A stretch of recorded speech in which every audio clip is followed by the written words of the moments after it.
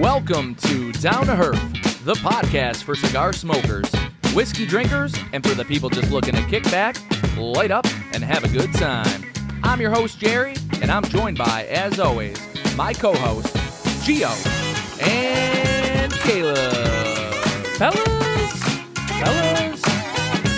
Fellas, welcome to episode 119. Very special episode. We have a little rebuttal, a little redemption episode coming up. Yeah. Obviously, post-record here, we are a lot more sober than the last time you saw us start out here. No Quentin Tarantino shenanigans here. But a few weeks back, we reviewed the Conceal Carry. Debuted Father Caleb. Great origin story there, his villain arc. But, guys, we got Omar from Fratello Cigars, and then we also have Jennifer True, who... good sport about a lot of things. I got to give her credit. You know, she took our quote unquote bullying in stride. She seemed a little like we treated her very badly in the beginning, and I was like, I don't think so. I think you're a good sport about things. Come on, you could take some ball busting. You're in a predominantly male dominated industry, and I feel like you could handle it. Oh, she threw it right back. She threw it right back at us. You know what? We bust each other's balls. We could bust lady nuts too. It's all part of the industry. Everyone's fair game. Everyone's nuts get busted. Yeah. Lady nuts, man nuts, they all get busted. Well, I thought it was really funny. Obviously, we had a great conversation with Omar. We had a great conversation with Jennifer. So, you know, it is what it is. Yeah. We had a really good time reviewing a special cigar. I don't know if you want to touch on it, Gio. Well, I think this is a nice little segue, Jer, that you drew up for me there. This portion of our show is brought to you by our sponsors, Crown Heads. John just released, that Blood Medicine 2024. I bought a box. Did you guys buy? No? That's okay. No, I'm going to buy some of yours off of you. Correct. Hey. I couldn't find a retailer local that had them. Yeah. Yet. I had to go to an online source. Yeah. But I'm looking forward to that. Definitely an exciting release for me. I like the event and series that they did, and this is a bigger size, so I'm curious to see how it smokes. As always, they got their regular lines, the Mil Diaz. Their Maduros are coming back. I know John was talking to us about exciting to get that second run of those out.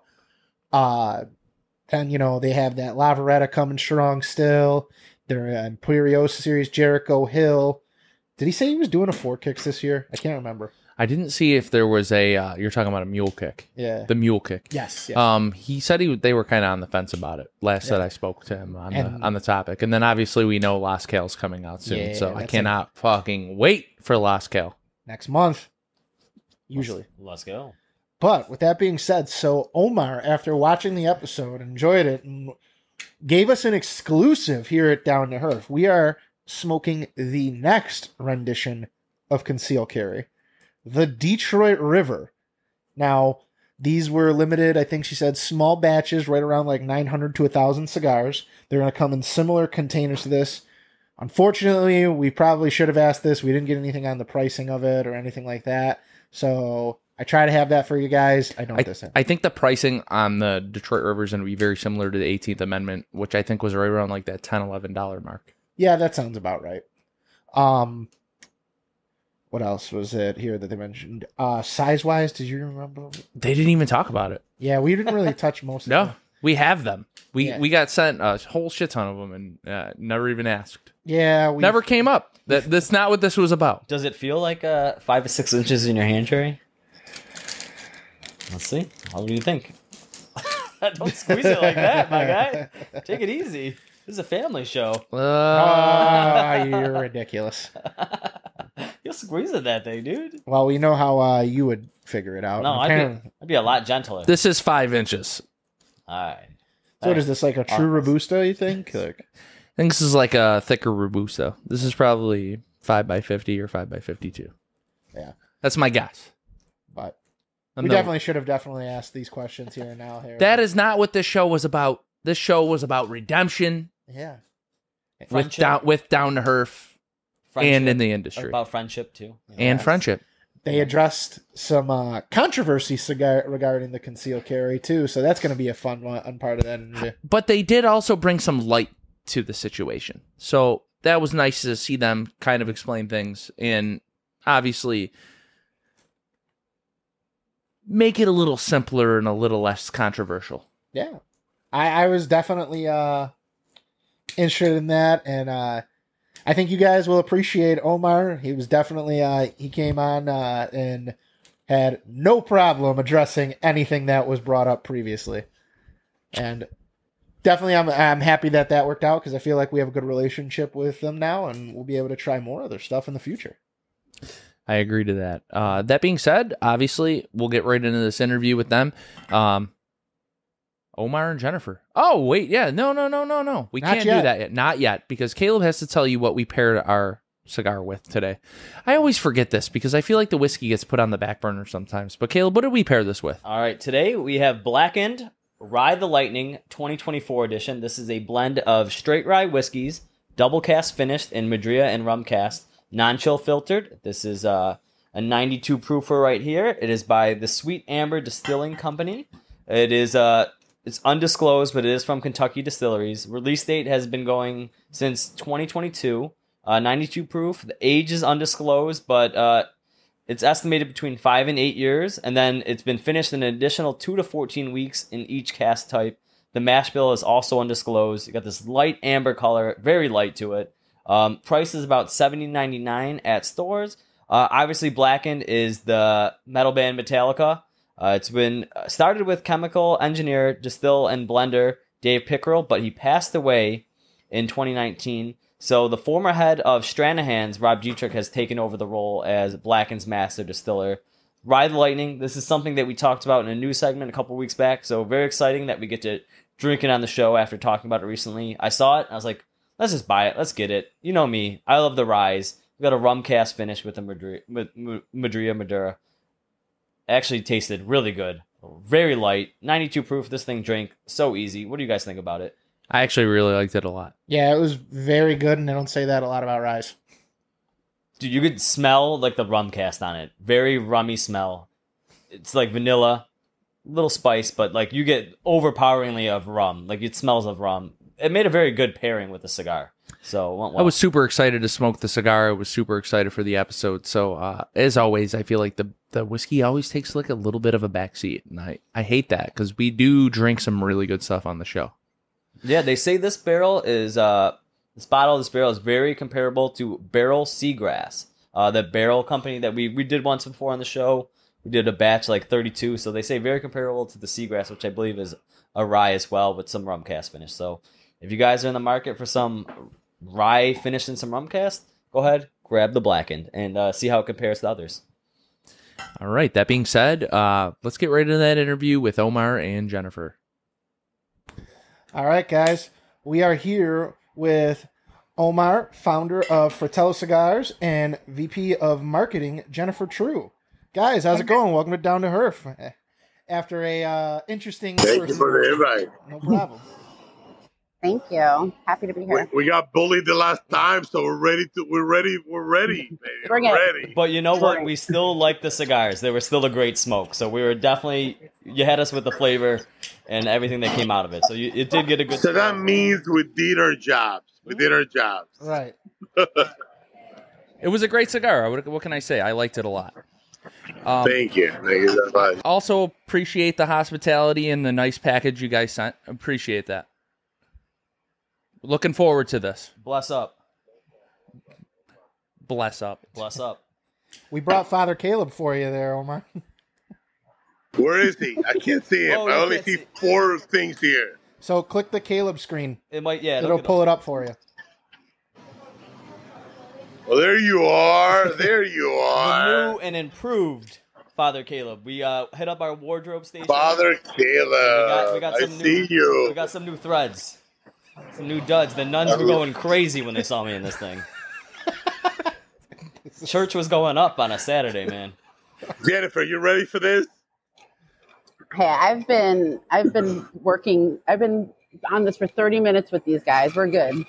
I'm sorry. I did the vibe. sorry. We had the vibe check. I think we're okay. I actually started to explain things a little bit, just to We're gonna have soften fun. the blow a little bit.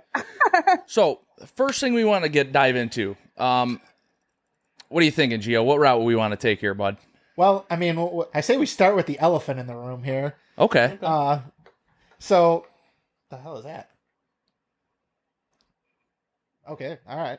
But so Jennifer, we were talking about this a little bit here. You felt a little bullied here by our co-host Jerry. So, Oh, did she specifically say me? Probably. definitely. Definitely. I mean, I feel like I have an ally at this point in you, Gio. So let's team up on Jerry, fine. But I mean, it was heavy on the Gio, though. I mean, you narked me out for giving you a cigar on the sly. What else? Who called me the Bud Light exec? Who said that? Oh, okay. Was it you, Gio? I don't think Father came. Yeah. When keeping it real goes wrong, who's that you, Gio? No. Wow, you. I told you she definitely was going to do her homework on who said what. She took notes, man. She kept receipts. Smart, baby, smart. Yeah. It's the name of the game, right? Listen, I enjoy some good banter here. So we got the feistiness here. It's fun. All right. All right. 18th Amendment, the project itself. All right, we want to dive into that. Some say it's pretty close to other companies' ideologies and projects. I mean, do you have any kind of rebuttal to that? What's the difference? Wait, hold on one second. We got to back it up to concealed carry. Okay. There's some questions on that. Okay, too, I have so. a question before we dive into that. What does concealed carry have to do with the 18th Amendment? You want me to take this one, Omar, or you want to take it? Let me take it. Let me take this one real quick. All right. So concealed carry is exactly what Fratello cigars is to all of its other brands. It's its branch company. Okay. Fratello cigars, or like Altadis USA, or General Cigar Company, or all of these companies, right? Mm-hmm. They are the master company to what other companies are, right? So Fratello Cigars owns Arlequin, it owns Fratello Classico, Oro, it owns like all of these other brands, right? And they just break down.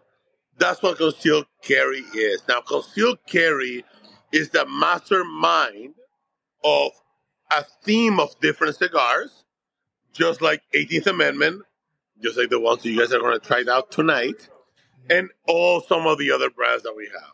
That's what it is. Simple as that. Okay, so it's a sub-brand. So that makes a little bit more sense now. So that's just the name of it. Correct. And now, in addition to that, just to clarify that part, it's also a theme brand. What do we mean by that? It's also a brand that reflects upon all of its other ones. What does that mean? That means that we have, like, for example, concealed carry is all about, like, finding things that are different, that are unique, that are complex, that are different.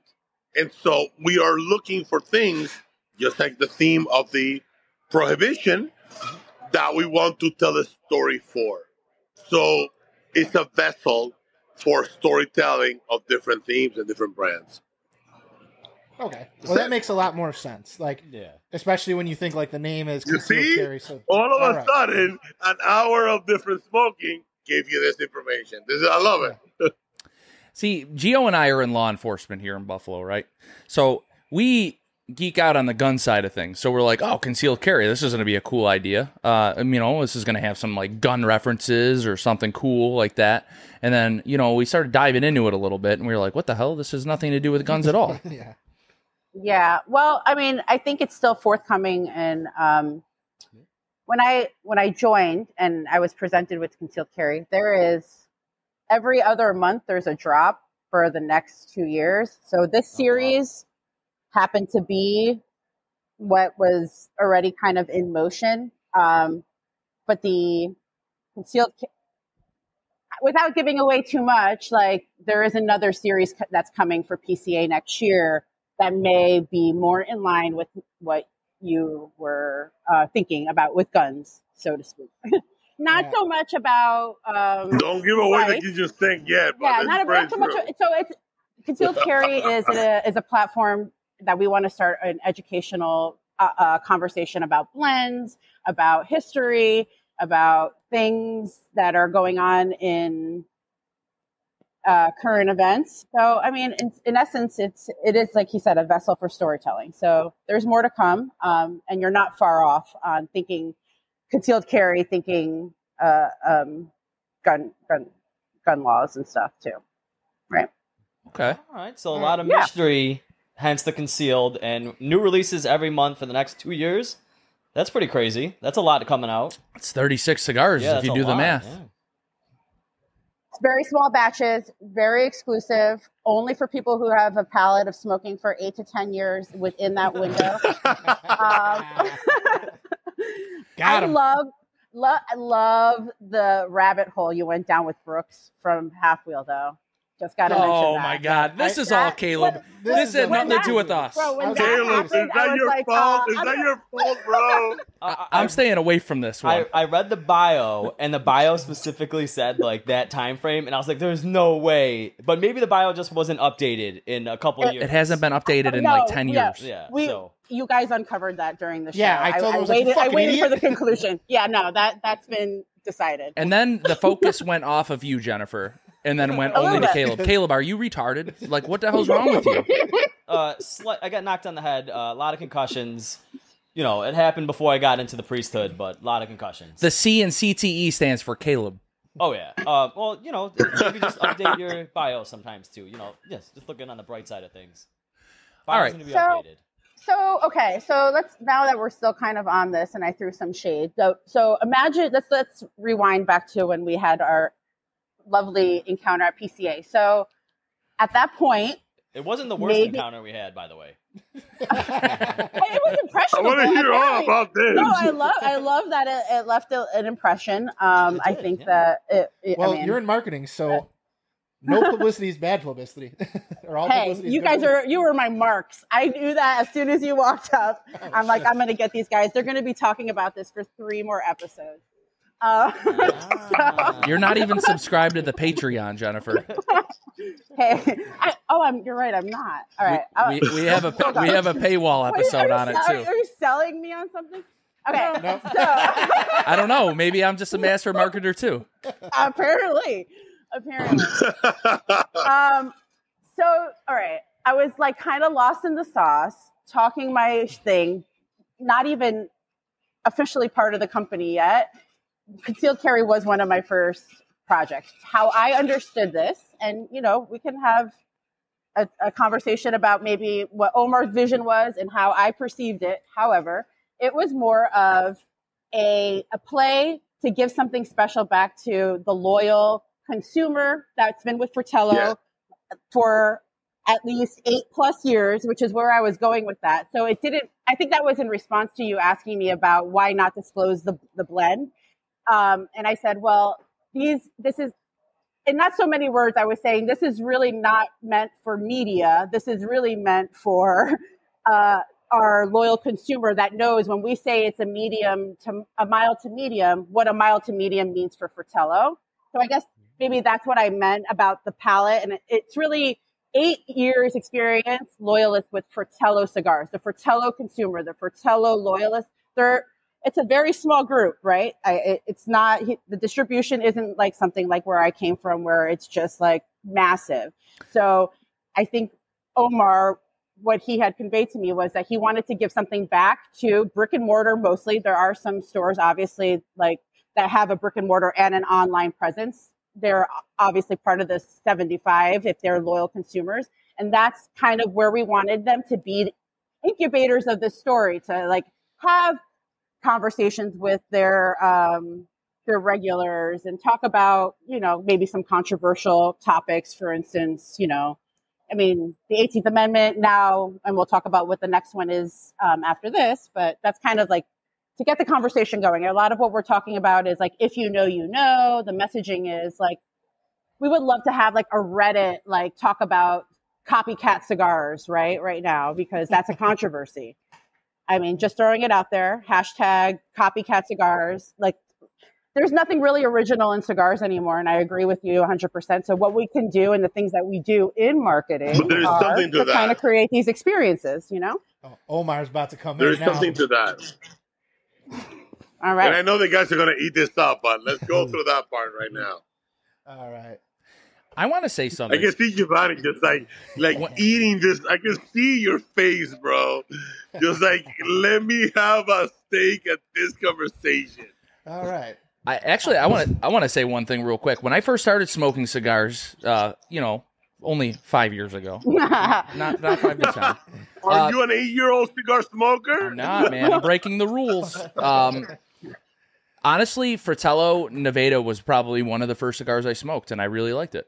It was kind of like one of those cigars that got me into it. So I love it. my first cigar actually was an Altadis product. It was an aging room Maduro.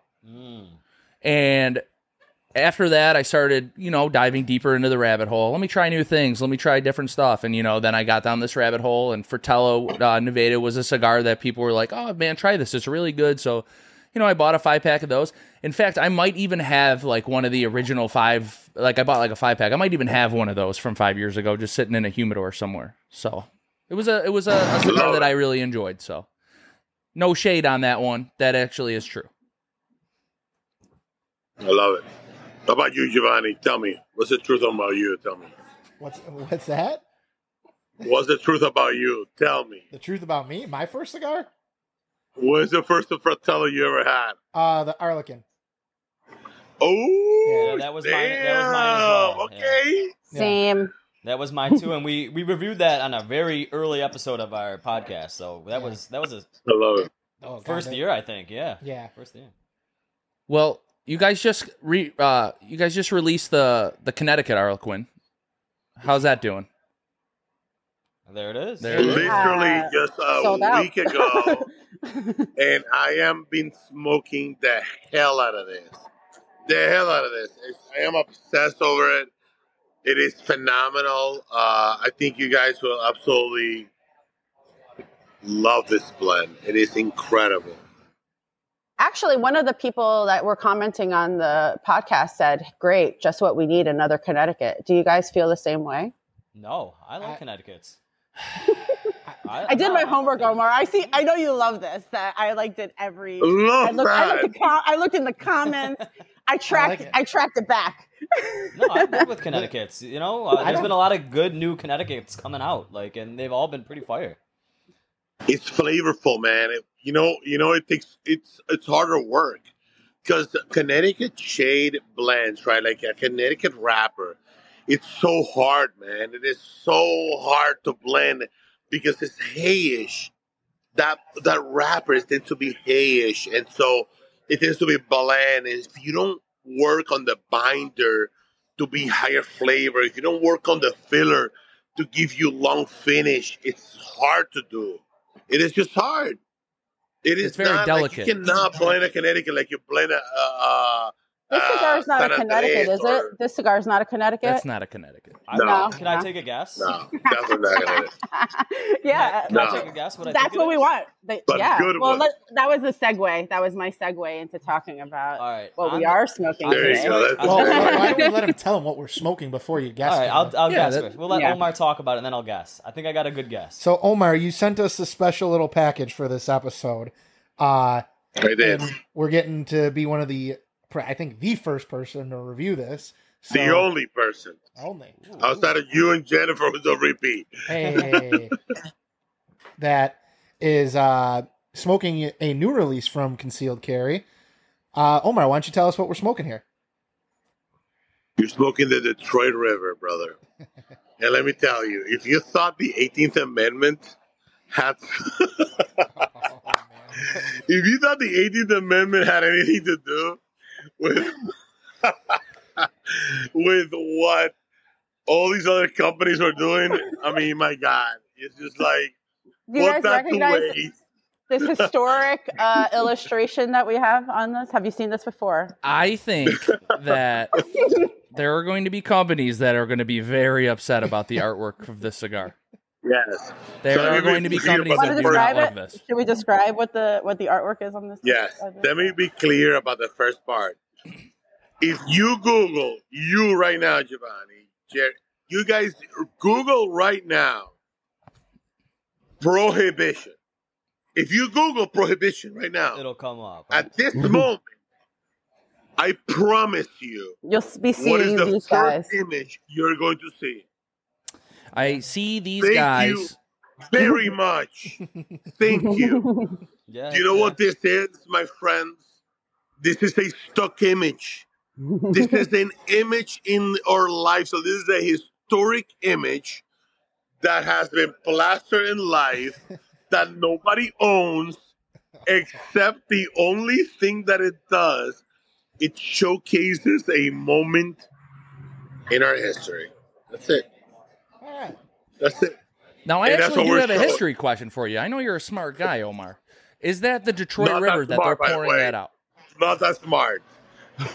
Put that part there. Are they I'm pouring? not that Is smart. that the Detroit River? Does that have anything to do with the Detroit River? I don't know the It story behind the does. Detroit It River. does. But are they pouring It does. the illegal moonshine or booze or whatever into the Detroit River?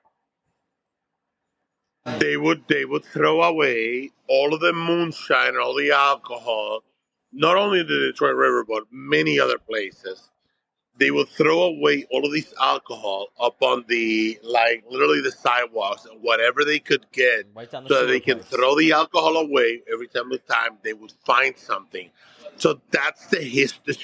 It's just our history. So all we're doing is telling you the history between these different blends, which, by the way, they get even better and better. But we're telling the history of all of these amazing cigars, and we're telling the history of Prohibition. This That's actually it. explains why the water's so bad in Michigan. Flint, Michigan. In Flint, Michigan. This explains a lot. Got moonshine in it. Trust me, that alcohol, FAS, fetal A alcohol, it'll lot mess to up a lot of do with kids. it. It'll A mess- lot to do with it, people. Well, I know Detroit River. That's a big rum running capital where they're getting rum, Canadian whiskey all across the Detroit River from the border across. I even said these guys when we were talking about it in Buffalo. They'd even, they'd get it from Canada, and they would, when the lakes froze over, they would equip their cars with like special skis and stuff so they could get rum and Canadian whiskey into Buffalo. So I'm obviously the same thing in Detroit too. And listen, I had this conversation. Like, if you don't think I had this conversation with Skip Martin, there is something wrong with it. I definitely had this conversation with him. It's like, listen, clearly nobody owns a stock image over here. But what I'm saying is, multiple companies have tried this story about prohibition. All we're doing is with Conceal Carry is telling stories and themes about things that have happened in our lifetimes. It could be World War II. It could be prohibition. It could be, the fact that, we had the Cuban embargo. It could be a million things. All we're saying is that there are stories to be told within a specific company that people should tell, and this is another one of those. Could we say that there was a little foreshadowing in that? Rocky Patel did Prohibition too. It's just not about one particular company. It's about telling stories, and what are these stories being told makes sense for different people. Do you think there was a little foreshadowing in that explanation? Maybe. I don't know. I don't even know what foreshadowing means between Would you ever do like a JFK assassination cigar? Ooh. Grassy like knoll. that. The grassy knoll. Look at Jennifer's face. Look at Jennifer's face. Immediately was like, We did that's what toss around. Conceal Carry is all about. We did toss around something like that, doing something with all the guns that assassanated like influential people. So the gun that shot Uzi that was used on Ronald Reagan. That's pretty dope. you gotta, and that's the other thing is that we are kind of in a position where we have to legally not pick a side or be so controversial that it alienates those, besides the people that are between 8 and 10 years. I mean, that is a set demo that we are not going to stray away from. But outside of that, we're not picking a side. I love a little bit of it. I love a little bit of it. Yeah, Omar's Jennifer controls that part of me. Whoa, Omar's good. Omar's good guy. A good cop on bad cop. Yeah. So yeah, he's here. He'll be back. We're all in the same room. Oh no, we know Omar. He's a good guy. Giant man. He's a huge guy. Very, very tall. Very tall man. Worked for NASA, right? Yeah. For a little bit. What did you do for NASA? So a couple of jobs. My last job was I was the director of the budget for execution for science. So I was managing a $5.2 billion budget for them. And before that, I was doing IT program and project management. So I did a few things. Did you ever use any of the money of the $2 billion to start Fratello? Would anyone even notice it? Asking these silly questions, huh? Oh yeah, asking these silly questions, Gary, huh? I like some silly questions. Omar, is it harder to manage the $2 billion budget or our budget? Whoa. I feel like it's more difficult. Yeah. It's more difficult. I'm going to tell you this right now. It is 100% harder to manage our current budget than it is to manage a $5.2 billion budget. Hands down. $5.2 billion is a lot of money. I know Jennifer gets it all the time. I got to imagine with a $5.2 billion budget, you're just signing invoices all day. And I mean, there's really the word no doesn't exist with that kind of budget. So different things, right? So I'll give you an example of what a typical day was.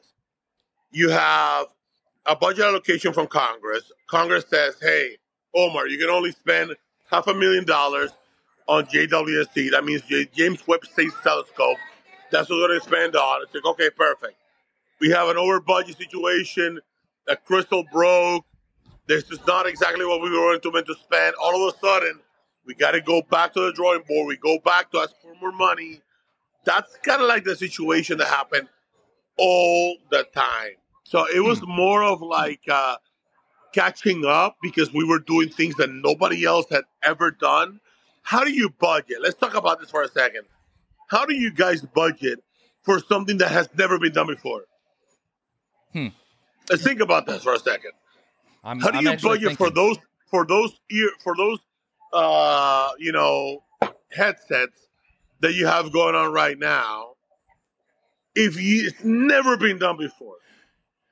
I can tell you how we did it. I said, hey guys, we're going to start a podcast, and I just bought all the shit, and I said, this is what you guys owe me. That's how I did it. There you go. But they were already made. So that's the difference, right? That's how we started our podcast. You have to do it from that was scratch, the budget. No, you're paying no me. one has ever done it. That's the difference. If you don't want to buy them, someone else will, and they'll be a co-host on the show. Not you. Exactly. Now we actually have a budget, and then here's how responsible we are. We bought Caleb a priest costume. First purchase of that was the first purchase of the company, just so you know. We had all the money in the bank. The ROI on that is incredible, though, I'm sure. I'm sick. I was like, I can run the numbers for you. I'm sure that it's going to be amazing. It's going to pay off in the long run. Just wait till I start doing weddings and ceremonies like that. It'll pay off. There you go. I see it in you. Yeah, it's a long-term goal. It's a long-term. Can you do a bar mitzvah in a like a Why not? priest outfit, or do you have to be like a rabbi? Well, maybe we could buy a rabbi costume next.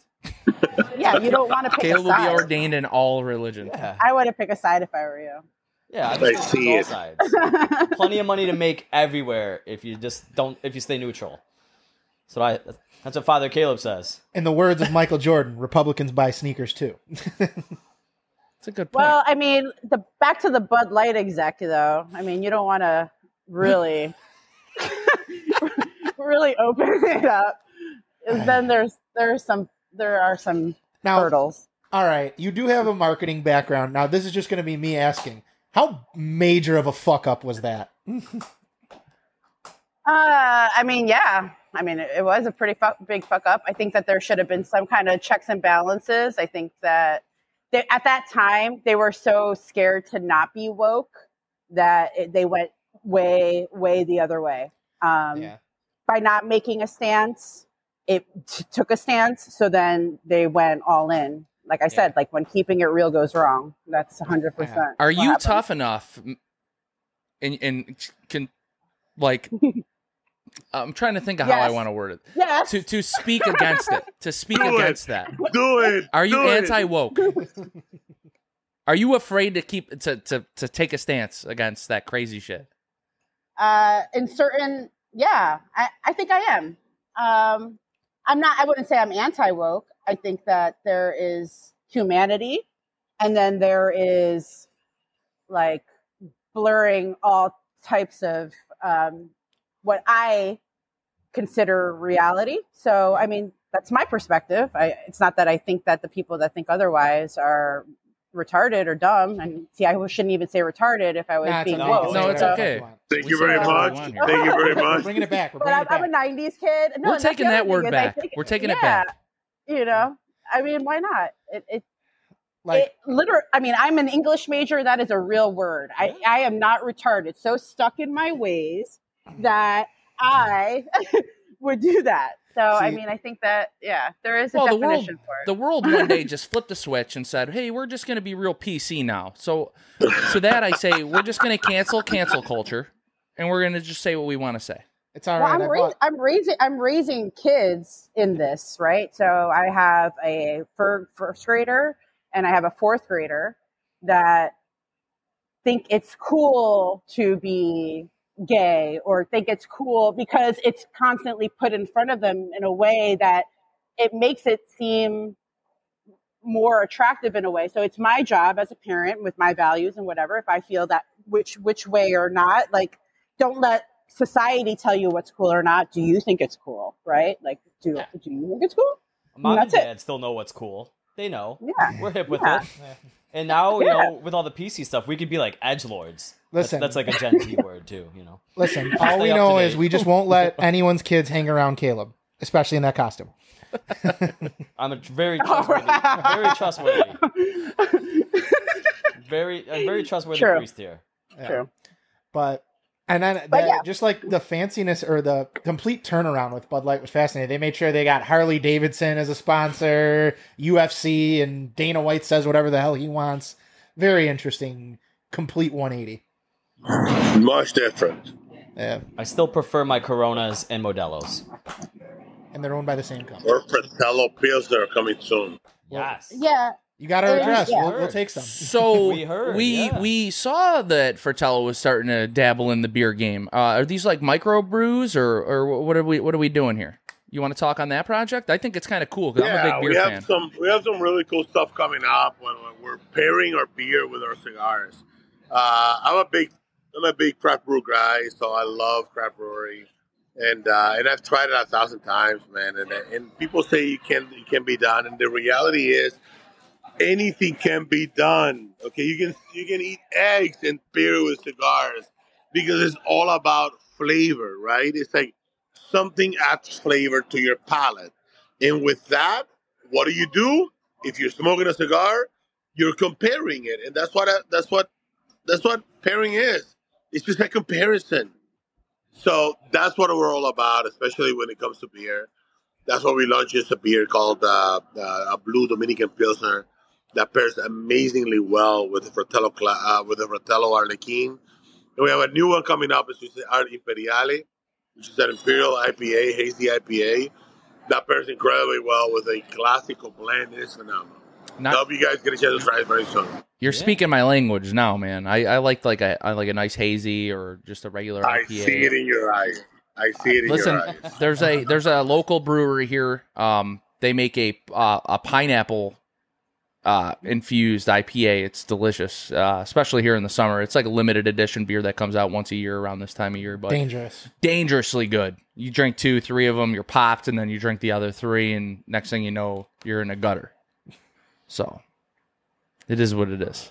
Had many of those days before I became a priest. Should we talk about the cigar while we still have it? Caleb, what did you say? You said you were going to take a guess on what the blend was. Yes. Well, Rapper. I'm going to guess. I have a little hay. I'm getting some spice. I'm wondering, I don't want to say Connecticut, but I'm saying, is this maybe a little bit of Habano in here? So From where? from the Detroit River. On the Detroit River. I'm getting a little spiciness. I got a little bit of hay too, but I'm wondering if this is like a Habano wrapper. What country? Let's do what country. Ecuador. If you would have to guess the country of this Havana wrapper, I'm not saying you're far off or you're wrong or you're right, but if you would have to guess that Habano Nicaragua, Habano Ecuador, or Habano Dominican Republic, what would you say? Oh, now you gave me three options. I said Ecuador first, but now maybe now Go that with your gun. Okay. Stick with your gut. I said Ecuador. I'm gonna stick with it. So Ecuadorian, but I Okay. don't know now because you gave me two other options, and I'm a little thrown off now that you mentioned Dominican. Yeah. How does it compare to the 18th Amendment? Did you smoke that one too, Caleb, or guys? Any of you Yeah, guys? We smoked that on the show. We reviewed it, Yeah. Oh, you did. despite not being able to get it. We Right, reviewed I it. We was- should be involved in the review. We should hear the review. I love this Yeah. part. So It's public. It's on an episode. Yeah. We do it in person. I heard it. Yeah. So I think the 18th was a little bit creamier and had a little bit Yes. more mocha to it, so it was a little bit lighter. This has got a little more spice to it. This is definitely a spicier cigar. Yeah. Spicier cigar. I would say, it's 100% spicier than the 18th Amendment. I would say I'm going to go Nicaraguan on everything on this.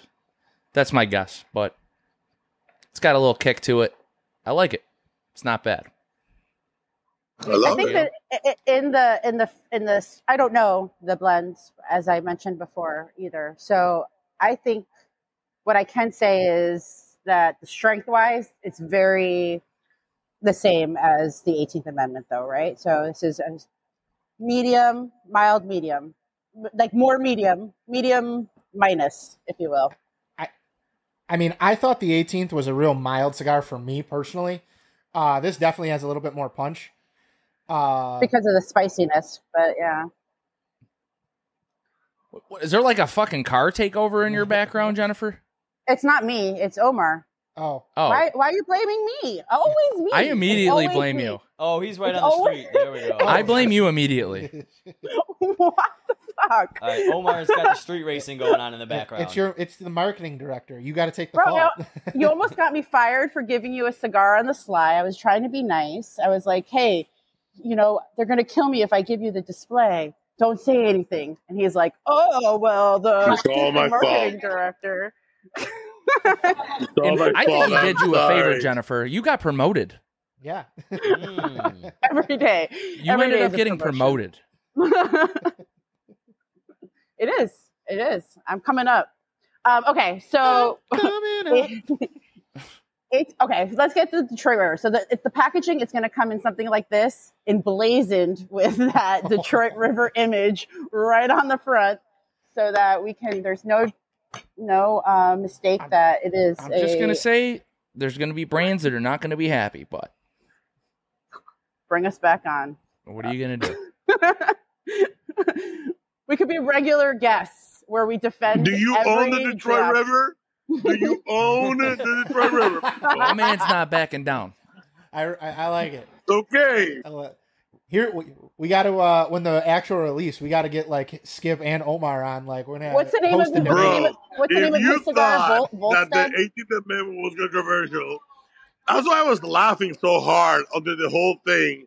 Is because we've been working on this for 2.5 years. 2.5 years. It's been in He's the works. laughing because he waiting knew for this one was Jennifer. coming next. By the way, I've been with the Yeah. company for 2 months. So 2.5 years, 2 months, okay? So But Omar had I'm this. I'm the fucking Yeah. bad guy. So I'm the bad Omar had guy. this planned out a long time ago, and that was actually gonna be I'm one of my taking the fall. questions. Like, you probably planned this out several years before the ball got rolling here. Yes. Yes. Let me I have to say something about this. So the reality is when it comes to themes, when it comes to specific situations, you cannot choose, I'm sorry.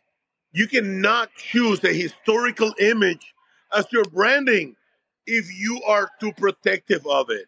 Okay? We did, because we want to tell stories, right?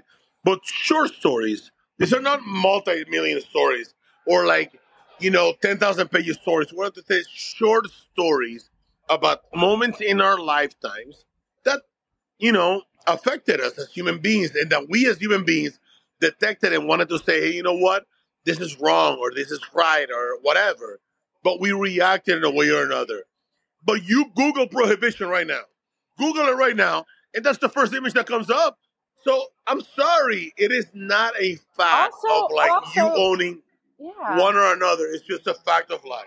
Also, it's 900 cigars per drop. So he's got to deal with it for 900 cigars in the market, and then we'll move on to the next one, and move on to the next one. And Jennifer, I have a question for you. Do you think, as a podcast, a cigar review podcast, we have earned the right to at least try them all? Or you did after the noise you made. You did after the noise you made. Mm-hmm. No, noise is good sometimes. Hey, Sometimes noise is good. Stand on business. Except for when it's the kids. We do have quite the following, so Right. a lot of people listen to the show. It's not bad. I mean, like Gio said earlier in the show, it's not always bad. Publicity's a good thing, always. There might be more people listening to the show after this. Well, I think that this episode will get a lot of noise because obviously we're bringing you guys on as a rebuttal, a chance to give you the opportunity to explain, the experience, the project, and that was a little bit of a hectic week, wouldn't you say, Omar and Jennifer? Right? 100%. A lot of noise that week. After this, a lot of noise. Where Jennifer and I were like, yo, what this crazy? You know what they said? Like they're coming for me, Omar. They're coming for me. I know. I felt a little. I felt attacked for you. And as we were recording, we gotta come up together. And during that week, like it wasn't only a tough week for you guys. Like Skip himself had one hell of a week too. Like not only when he saw that, but the whole stuff with Brian from Pervada as well. So he didn't have a good week as well. So he was definitely like he had some vibes going on too. But I mean, I'm sure that happens to everyone. The reality is, I know Skip for years. Mm-hmm. He's a good friend, and I love him. I do. I think he's gonna do stuff. Sorry about that. That's all right.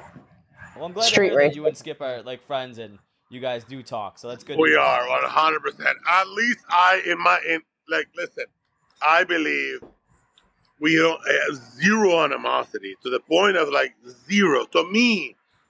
But the reality is, when it comes to projects like this, it happens, guys. Like, I launched the Detroit River way before I even saw the Volstead or anything like that. We are a company. The reality is, we are a company that we pride ourselves in innovation.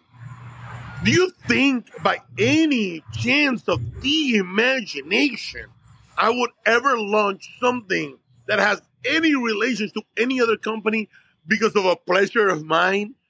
The answer is zero. None. Why? Because it's stupid. As a business, the simplest answer ever. No, that's What did you think of Skip's comment? What did you think of Skip's comment? Was Dog Rocket taken? If you're going to follow through another company, it is simply it's one word. It is stupid.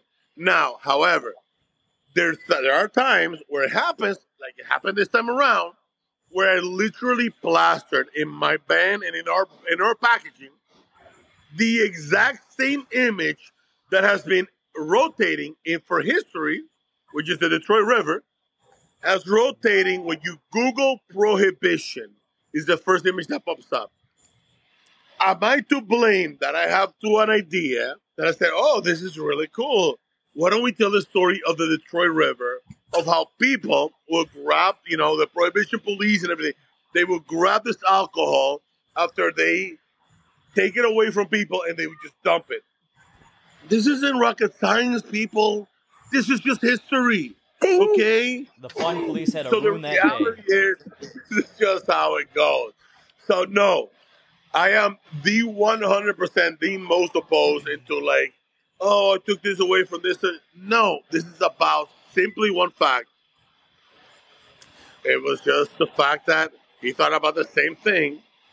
Well, you bring That it up, and I was also doing some research too, and I just saw that Villager and then Christoph, they also have like another Prohibition series of cigars coming out too. I just saw that like There you today, looking in Half Wheel, and I'd never noticed that. And they had like the old time police car and 2 different sticks, like one's a Maduro, and I just saw that they had that coming out too.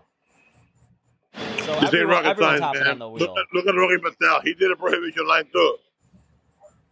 Yeah. So cigars and Prohibition, it's a interesting pairing and aspect for you guys in the cigar industry because you had alcohol prohibited at one time. So hopefully it doesn't happen to cigars with all these crazy laws happening. Exactly. Exactly. That's where the synergy is. Thank you.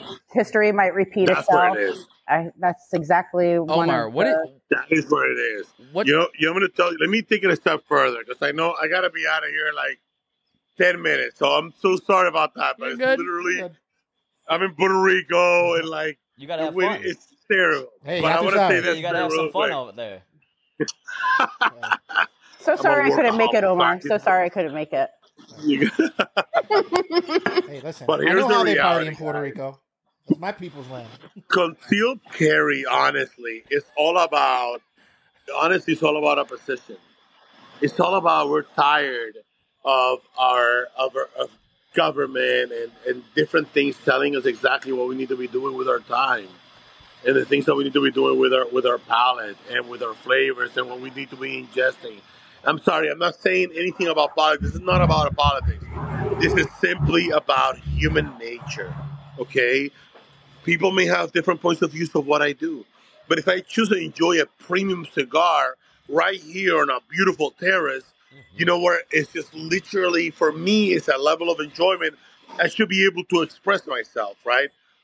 Same thing happens, and I'm not saying it's not about a politics. Politics can become too complex, even for my palate. But what I'm saying is about a moment in our lifetimes where we as human beings took a stance. And you know what? Prohibition was a stance. Prohibition was a stance for people who said, you know what, government? I'm going to enjoy a nice cigar on a beautiful speakeasy. You know what I'm going to do? I'm going to enjoy a beautiful alcoholic beverage. When you Cheers. told me I can't do it, I'm going to freaking do it. And you know why? Because I believe that my values are superior to your stance. And so I know it is getting to that level, but it's exactly what you will be seeing from Conceal Carry in the future. The start is not just simply, I promise you, the stance is not simply prohibition. Prohibition is just a theme for Conceal Carry.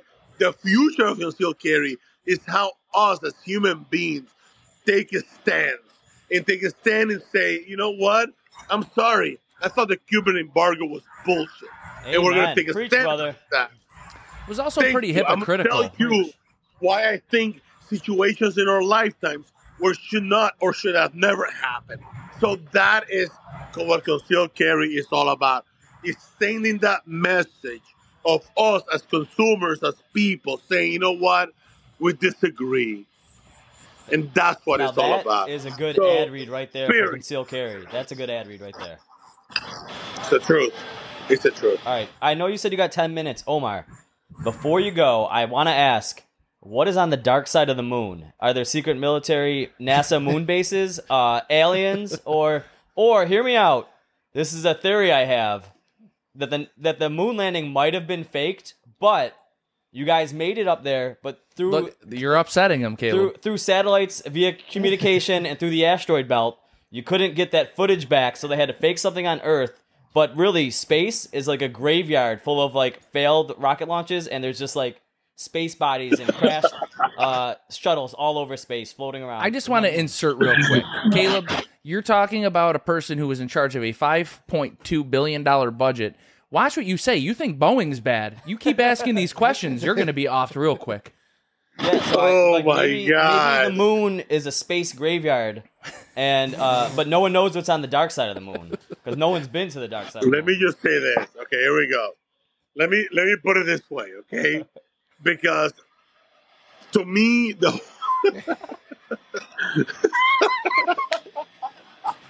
Oh, this Sorry, might be okay. this might be the Sorry, science- To me, the old conspiracy theory. To me, I have to skip on that one. Okay, Uh-oh. conspiracy theories when it comes to that, Uh-oh. I have to skip. But the dark side of the moon, I do love. Okay, so this part we're having a conversation. So when it comes to the dark side of the moon, the reason we went back to the moon after 52 years, literally just landed, Intuitive Machines and Fratello had a beautiful collaboration. I'm sure you guys we saw heard that. We went to the dark side of the moon. We went to the South Pole, which is the darkest part where we don't know any information about. Know very little about. The Indians have landed. The Chinese have tried. So many people have tried to get information, but it's hard to get because we can't see it. We cannot see from here to the moon, although it is. We tried. We cannot see it. The reality is that we need to know. We feel there is a component on the south pole of the moon that has water, and if it has water, which we haven't been able to prove, then we know that there is life, or there has been life. And if there's been life, we need to track or backtrack on where that has begun. So for NASA, and it's just everything. I'm not telling you anything that is like Omar, like from when I was at NASA, anything like that. You can go and Google this right now and go and get this information. But the reality is, we know very little about the South Pole of the moon. That's why we're landing there. We want to know if there is information about literally if there is water or not, so that we can understand certain things about the history of the closest body to our Earth, right? So the moon is our closest body. So we need to understand what the whole situation is about, right? So there is a lot behind it. It's not just as simple as, like, do we land on the moon or not? It's not as simple as that. It goes beyond something like that. It goes to the point of, like, if there is water, there was life. If there was life, when did it exist? How? What is the longevity? Where did our universe begin? And we know, and this is the bottom line of how complex this whole is. We know 4%. NASA, it doesn't matter if DOD, DHS, anything.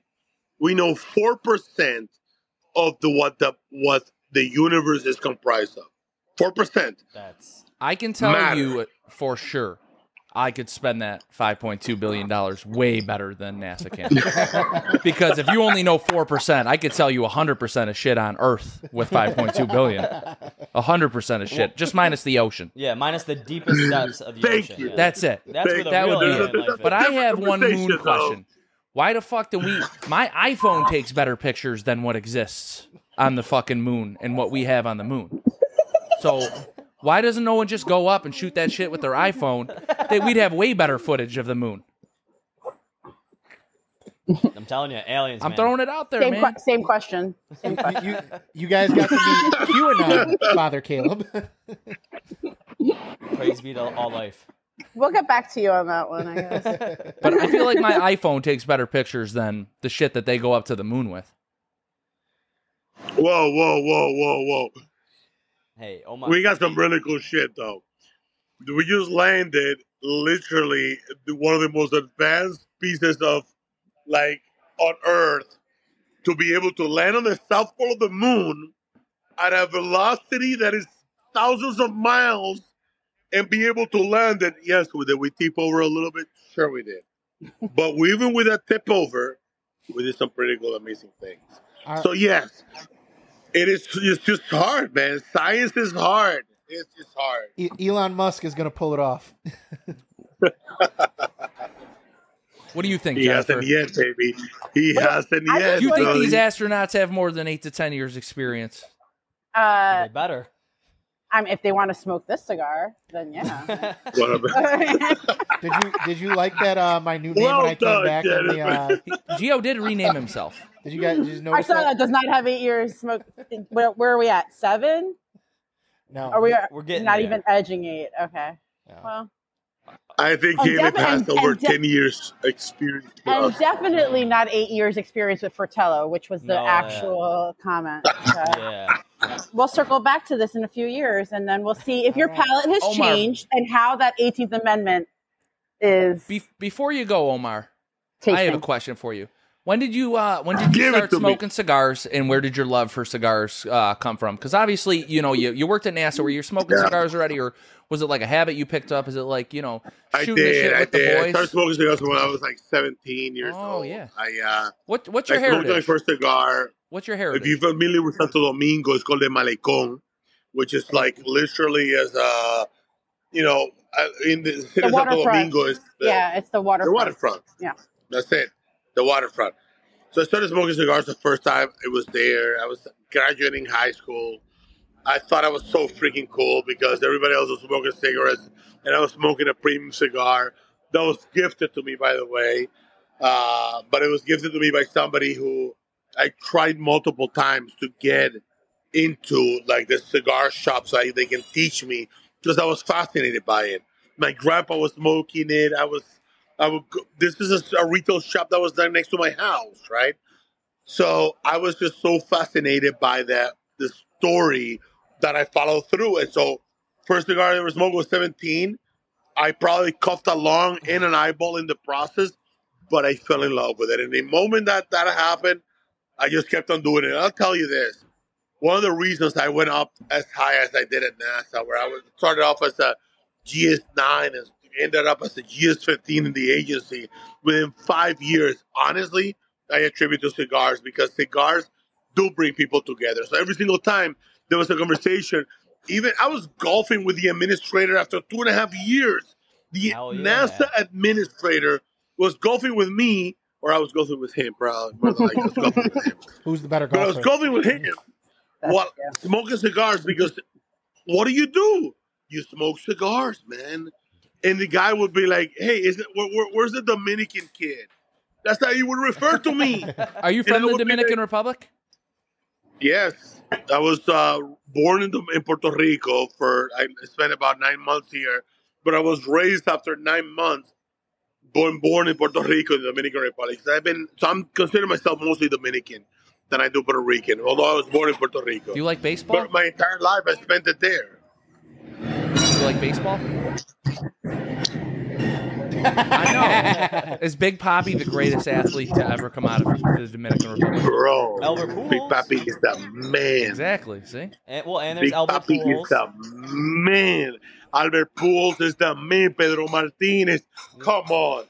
Listen, I'm even going to drop the name. Sammy Sosa is the man. I love. Let's go. We love steroids. Love Sammy Sosa. Gio loves steroids. Gio loves steroids. Gio eats that shit for breakfast. Flex, Gio. Flex for Gio. Flex for. Gio was a lot more talkative on the show about me. Today he's a little quiet. I'm listening. We're talking here. Listen, you're going to be stuck with a couple of more of the conversations, Jennifer.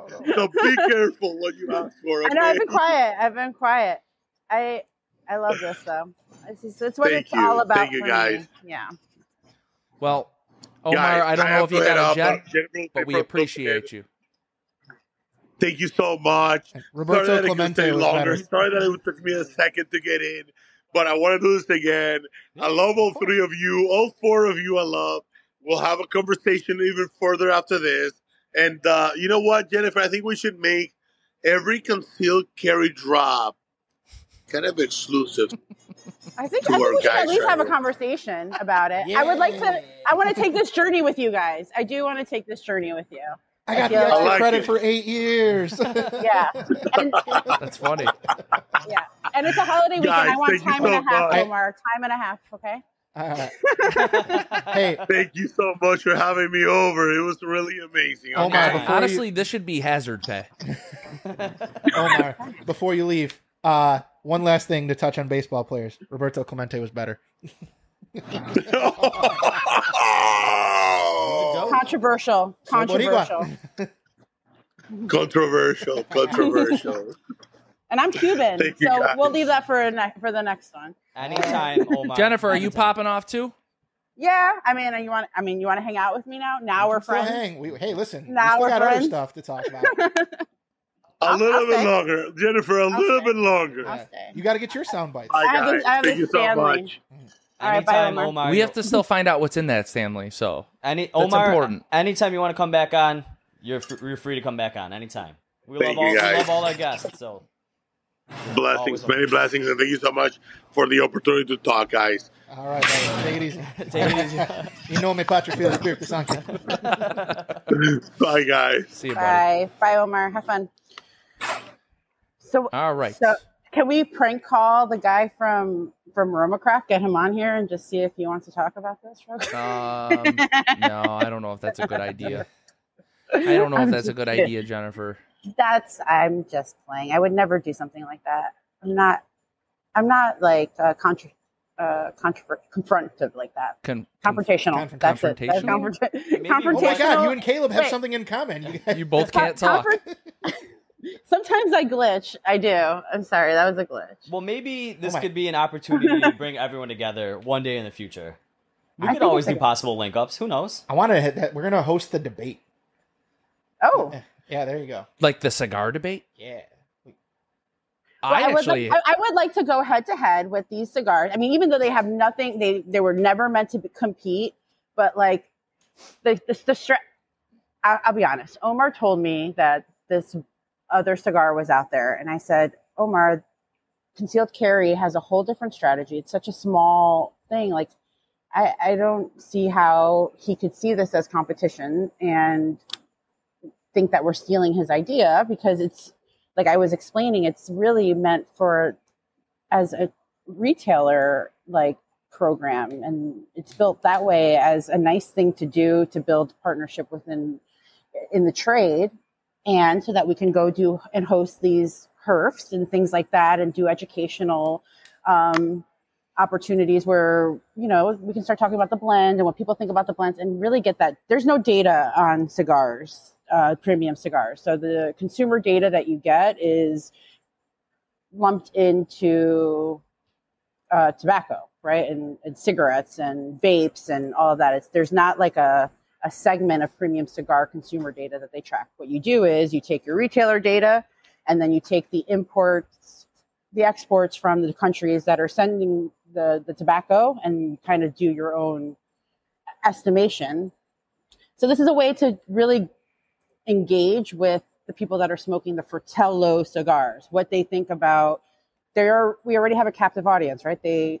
Within a whole, thousands of brands, they still choose to smoke Fratello. So let's give them something a little special to start to kind of talk about it a little bit more. And that's what Concealed Carry, how I understood it to mean. Really, like when I made that joke about like Fight Club, like it was meant to be like this little society where we have conversations like we're having right now, and, you know, talk about what the blend is and what is hitting the mark and what doesn't. For me personally, I mean, I'm not talking shit, but, you know, the cigar, like you said, the ash was flaky. Like, what does that mean? Does that mean it's a certain blend? You know, like what kind of data can we get from that? What do you think of the cigar? Because I mean, I think the flavors are there. I do think that the cigar, despite flaking easily, does taste very good. But the cigar is very light. Yeah, I think that the construction-wise, who knows where we got these from? Like maybe they were in the warehouse for a long time before we sent them to you. I have the same batch that you have. Those they weren't boxed, right? They came in a bundle. Sure. Correct. So the actual packs have like a boveda in them and they're humidified. So maybe that'll help. But it's a learning. And like I said, they're very, very small. Something that's completely out of my comfort zone is these small batch things. I did work for Rafael Nodal. So I did work with Aging Room and that smaller batch. But my brand was Monte Cristo and Romeo Julieta. So like much different volume production, I would say. So this is interesting. I want to ask you, how long have you been in the industry and how long of experience do you have? Well, like smoking, I'm Cuban heritage. I'm first generation. So cigars have been part of my life forever. My first cigar, probably not good to say. It was probably like 12, and it was like playing dominoes, you know, like very like what you could imagine, like she's a very She's playing Cuban, dominoes, man. yeah, like a very Cuban thing. We know some people who started smoking at 12, so that's okay. There's nothing against that. I mean, not like I would, you know, they were good cigars. So it was like a family thing for you. I started from the top, you know. I mean, they were, it's part of my culture, you know. That's just my dad's had a humidor, like, you know, my whole life. I just always knew that. But in like professionally, I started at Altadis in January of 2020, right before the pandemic, actually. So it was 4 years with them. Left there around January, and then started working with Fratello. But prior to that, actually, my experience is in premium fragrances and beauty. So I have my background was I was a director of marketing at Revlon for travel retail. Nice. So, yeah. Revlon, big name. That's a big name. Yeah, they have sub brands, you know, like John Barbados cologne is a man's cologne that they do. Oh, yeah. Juicy Couture, like things. I like actually that. just bought. So this is gonna be real. This is actually kind of really strange. I just bought a Juicy Couture cologne today that I really like, and I don't know if they still make it or it's a discontinued thing, but I really like their dirty. The Dirty English, yeah. I love that cologne, and I feel like every time I see it now, it just hits it. It just sits on like Marshall shelves and like TJ Maxx. It's $20 and dude, that shit it smells really good and I like it. It's called Mastige. So those products are produced with a lower cost of goods for that type of distributor. I love the juice shit. is the same. The Smells juice is good. the same. So Caleb actually is more of like an Axe body spray kind of guy. So Hey, let me defend myself real quick. That's all they can afford in the church. In the church, you can't afford much. No, I'm Aqua de Jo. That's what I like. Oh, that's a throwback. Or what is that? The one that's shaped like a body in a blue container. Like Jean Gaultier. Yeah, I like that Jean one. Gaultier, yes. Or anytime you wear like Versace Eros, get a lot of compliments on that one. Le Homme, Yves Saint Laurent, bougie. Always get a lot of compliments. On Yeah, that. yeah. By other men. Too. Saint Laurent. I have one of them, and I'm a Prada person. I like Prada Carbon. Burberry, not that bad. Brit by Burberry for men, great. So, I mean, I think it actually is an interesting conversation to lend itself to you guys. You drink whiskey, and you like really are kind of experts in that. Same thing with cigars. There's flavor notes, there's aromas. So there is a synergy from coming from beauty. Like people are like, oh, how do you come from cosmetics into cigars? Like one's very, feminine, male, like oriented. But they're both very intimate products, right? You put a cigar in your mouth. I mean, you put cologne, makeup, everything on your body and your face. And like, I think that the packaging, especially with fragrances, and if you take it further to like travel retail, like in duty free, you're literally, it lays out just like a humidor. You're right next to your competitor, right? I mean, so there is definitely a lot to be said about that. And I think that usually somebody who's into cigars, premium cigars, and like, has a deeper knowledge of liquor and notes and things, they're into colognes as well. So for me, products and product marketing and really understanding like the R&D and the raw materials and the process and all of that helps to tell the story of marketing. So that's kind of my background. All right. Well, I appreciate you referring us to as experts because we don't even do that. So thank you. Yeah, no, we don't. Well, not in cigars. You're not experts in cigars, clearly by your title, but we don't claim to be.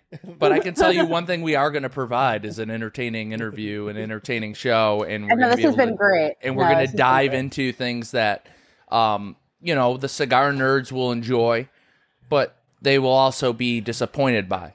We're not going to sit here and talk about blends. We're not going to sit here and talk about shit. It's fucking dry. It's dry. It's boring. We don't want to talk about that. We want to talk some shit and give you an opportunity to defend yourself. We want to fucking talk to, the giants in the industry and not talk cigars. I want to find out, like what was your childhood like? Like things like that. And that's I do well. So maybe That's the you should have stuff- came up to me at PCA with that approach versus asking me about cigars. No. That would've been First a of all, much let's better clarify this. Yes, You guys sent us a media release, a press release on a new cigar, Oh, and we let's talk came and about that. inquired about it. Mm-hmm. Oh, I got In which your rebuttal was, this is really for the palate of 8 to 10 years. And then my buddy was with us, who's also from Buffalo, and was like, I'm a fucking retailer. Can you show me what's new and what, maybe we want to bring you guys in. No, that's not me. So it was kind of funny. I'll tell you why you don't want to buy this cigar. If you want, Because you don't have 8 to 10 years smoking You don't experience. have 8 to 10 years experience. I got a Very little inquiry for you. So while we were at your booth, I saw some other cigars that were very like beach orientated, and you had this one that was like the snowbird, Florida Man, and then you had and like, then the snowbird, which is if I was ever going to start a line, Yeah, that's what I wanted to call it. And then I saw it, and I was like, we can't do it we can't do it. Yeah. They fucking have it already. That's very annoying to me. because we're from Buffalo, and a lot of people that live here. I know so many people that vacation, live half the year down in Florida. So we're like snowbird, and that's what everyone calls it. You're the snowbird. But we wanted to use that- And is there? Correct me if I'm wrong. Is there a flamingo on it too? Yeah, they're probably. So the idea behind that is like all and we different. wanted to do that. All different tourists that come to Florida. So there was the Florida Man. I guess that's the local. Then there's the snowbird. And then there's think- you had one other one too. I can't. Oh, the Pocahontas, right? Oh, the Pelican and the Pocahontas, but those are different. But they're for ABC liquors. They're private labels that we do. Those are them. for like first time smokers. Yeah, tourists. You know, Those are to buy with the shooters of Fireball at the counter. Well, so right, exactly. Impulse buy, right? So I was in Florida. Yeah. So Jerry and I are Polish, and we saw like the flamingo thing. We're like, flamingo, snowbird, it's perfect because like everyone around here, they put the little flamingo on their front lawn, and it's like a sign that you're like a snowbird going down to Florida, Or that you're Polish. or that you're Polish. Yeah. For some reason, the flamingos and The flamingo. Polish I'm from people New go together. Jersey, so I'm not from Florida. Oh, you're And from the worst state ever. No offense. New Jersey really is the armpit of America. Yeah, I mean, it's a big suburb. I guess it also depends on where you grew up in New Jersey. Like, I think that for me, it was like a suburb. Like, I was right near a train station that would take me right into the city. You know, it was a different kind of vibe, like Hoboken area. I don't know. It's different than, say, Where South in Florida Jersey. are you? I'm in like near Fort Lauderdale, like near Weston. Oh. Do you know where Weston? Speaking of trains, Southeast. Yeah. you're still alive, which is great. With Brightline running through the area, that train hits something, and kills people pretty much All daily. the time. Yeah, all the time. I talk about Brightline all the time. I talked about this with Pete Johnson last week because he's down there too, and he's in Miami, so obviously Brightline runs that whole East Coast. Mm-hmm. I wanted to come up with this T-shirt. It just says "I survived Brightline," and it's just the train. Imagine like how traumatic. I mean, obviously it sucks to get hit by a train, but the people that are like on the train, It's just like, daily. every day. Like, okay, today we might hit. Oh, sorry, we have to stop for Ruins your 15 whole minutes. day. Well, yeah, like, what Ruins the your whole fuck? travels. Imagine commuting to work, And they then pitch it to kids. every day the boss is like, it goes "Okay, from here to Orlando." I'm not going to take my kids on this Orlando thing so that like someone dies and they have to see death. Like, it's terrible. With the a last bright one- yellow Yeah, train. bright yellow, bright line. Every time it went by, I was like, "Oh, there it is, there it is." I was in Boca. I was having a great time, hanging out with all the old people, just smoking cigars. And every time Brightline went by, I was like, "Oh my god, I survived it again! I can't believe it didn't derail and kill everybody." You made Fucked it. up train. All right, Jen. Here's another one for you. We got to ask, what's in your Stanley?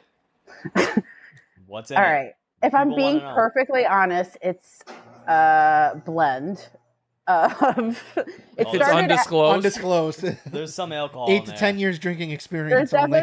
definitely alcohol in there. It started as a Tito's and Stoda. Then, when it got closer to time to do this, I was like, I'm not going to do another vodka, but there was still like this bottom part still had it. But then I put a Truly on top of it. Yeah, you gotta level up that Truly because it's not enough alcohol percentage, so you got to make it a hard Truly. Right. So it's a hard Truly, right? So, I mean, it was big. Now we're down to about this. So Were you nervous about coming on? Not about this, just about like technical things. Like I didn't want it to rain. I'm a planner. I didn't know if my dogs were going to start barking. All of a sudden, like my kid's going to have a bloody nose. Like that type of stuff kind of makes me nervous. I just thought it was fun to blame you for every noise that was inconvenienced in the background. Yeah. I'm blaming you for everything. You are fault. the scapegoat of Fratello. And we appreciate your time, and thank you for joining us, and thank you for coming on to explain the project. Of course, no, this was awesome. No, and I'm sorry that our first impression wasn't the best, but it wasn't an impression nonetheless. And I will say, you can even ask Omar.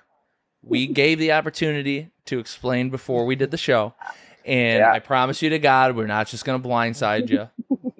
You know, so we just wanted the best part of that whole thing was the rabbit hole with Half Wheel for me, though. When you guys started researching that, we were on your side on this. We told Caleb he was a fucking idiot. Hey, maybe just some updating needs to be done. That's all. Or like maybe just look at other articles. Well, they were all the same. But no, it actually that part of it is the one that stood out to me. I'm like, oh shit, is that like was that like a narrative I was telling everybody? Like was I like glitching or like on like super marketing like mode? Like I didn't know. Honestly, I really didn't know what I was talking about. But at that point, I heard the number and I saw the number and I was like, oh, this can't be. I can't. She offended them too. If you're showing me numbers, I'm like, this is like in my brain, numbers are showing up at the same. I'm like, it's got to be. You're like, this chick's a savage. I have one question before you leave. All right. All right. Did Half Wheel get the cigar? So I have, from my previous job, I have a good relationship with these guys. So I'm joking. Obviously, I know they got it. They haven't gotten this. No. But they got the story. I mean, things like that. I mean, I talked to them about. No, they don't. No, I swear to God, you guys are the first. No, I believe you. We were talking about the 18th Amendment. Oh, do they have the 18th Amendment? Probably not. They do. Probably not. They definitely do. Probably not. Jennifer, they don't smoke them. So we appreciate you. We appreciate you guys popping on a Saturday night on Memorial Day weekend to hang out with us. We appreciate the hospitality and the nice package you guys sent us. Of course, we'll keep them coming.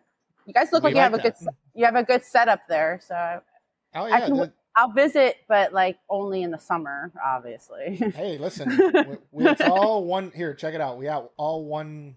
Look at that. So this started as like a hangout, and then you're like, shit, these are some good conversations.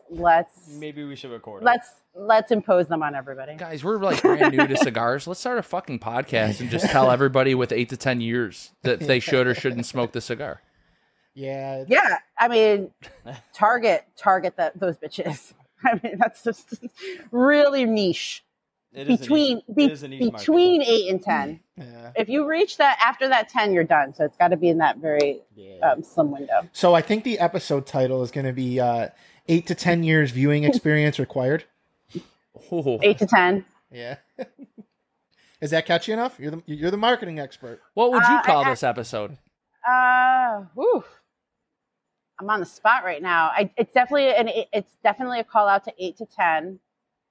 I would do like a greater than, less than 8 and 10 only, or only.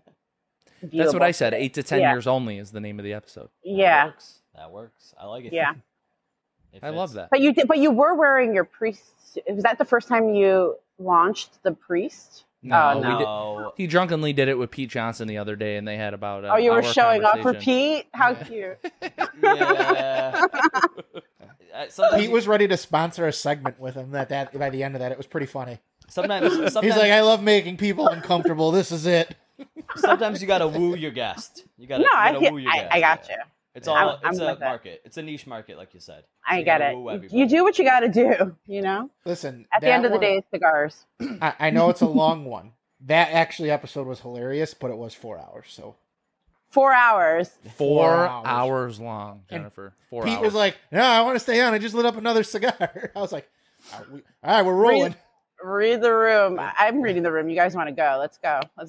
No, we just have 2 segments we got to do after this, and then that's it. Oh shit! Really? Oh, yeah. okay. We do our. There's more. Yeah, we do our little Patrol Gone Wild segment where we just talk about random police stories throughout the country. And So if I were going to watch another episode, the one that the Pete Johnson one's a good one. And like, It's very funny. Can you timestamp it? Like, can I just have like where to watch? Like 2 the hours. hour mark? 2 hours is good. 2 hours, 16 minutes. the drunker we get, the funnier it and is. 3 hours is a good mark too. I actually time marked you. Actually, I sent it to Charlie Minato, and I said at point 48, the fanboys are doing a deep search. That's amazing. We'll have to contact him next. I feel like he would be an interesting person to have on the show. I've already said it. I said we should have Charlie on, the he's the scariest best. guy in the cigar industry. He is. See, if that tells you something about me, like those are the people I connect with. So that's funny. We say it all the time. Obviously, we are not manufacturers of cigars, but Charlie Minato, to some people, that's the guy, man. That's the scariest guy in the industry. He can That make guy or break can- your cigar. Yeah, he'll tell you that your cigars, it tastes like wet newspaper. Yeah, And then- like exactly. What's the worst thing you've heard him say about a cigar? You've obviously It was that. It was he hate. I won't say he hates. He'll say that he does not hate anybody, but he's very tough on Rafael Nodal. Read some of the old school aging room ones. It was like day old oatmeal. Damn. Wet newspaper was another one. I mean, and these guys, they have like a big ego. They're like old school, like Cuban. Like to say that to him, to read that was difficult. But yeah, no, aging room, And they definitely read them, right? 100%. Yeah. No doubt. What's 100%. actually interesting to us is like how many people that we found out like actually are like watching like from the industry on our shows. Like, oh shit, we're like, we're just the small guys in Buffalo. No one gives a shit what we say. Nah. Well, And then 'cause it's different, everybody listens yeah. to it. It's cool. It's something new. It's a different perspective on the industry, and we like. to Yeah, give there'll be people like the a floor. whole headline about me being woke-ish now tomorrow. Oh, she Not took a at all. stance on woke. It wouldn't be until Wednesday, but Oh, Wednesday. All right. That's a good to know. So Wednesday, I have to plan a press release. So you guys are going to air this on Wednesday, Yes. and then we can kind of go that route. Okay. New Well, drop. Yes, the 29th. we appreciate having you on, Jennifer. And Thanks, guys. you're not so bad. You're not so bad. You guys aren't all that bad either. Yeah. But Don't worry. glad Next that we time I cleared get the any air. sneak cigars, I'll just keep it to myself. Yeah, I mean, God, I was trying to throw you a bone, but I was like, you don't want this, you want this, but it's fine. And then she left the rest of us to die. Yeah. Just dogs. Oh, without, that's right. dogs without bones. You were you're the guy that went up for trick or treating, so I hit you up Me? first. No, me. Him, Gio. Hey. Gio was trick or treating. That's all right. Yeah. I'm he trying to was have trick-or-treating. conversations with people, and Gio is the one fucking sitting He's like, there "All with his right, bag what's wide the- open. Yeah. Where's the put free that in shit? there, Where's put the that- free shit? Yo, listen. To be fair, we do review most of the shit that we get. So Yeah, I would say, in the two PCAs we went to, like of all like the new releases that we got, we might have missed probably, I'd say under 10%. And honestly, based on the consensus that Half Wheel puts out, Mm-hmm. we're right there with most of the shows and rating lists. So that always makes you feel good when you're like, wow, okay, these guys have been in the industry for 8 to 10 years, and we have the same exact list they do.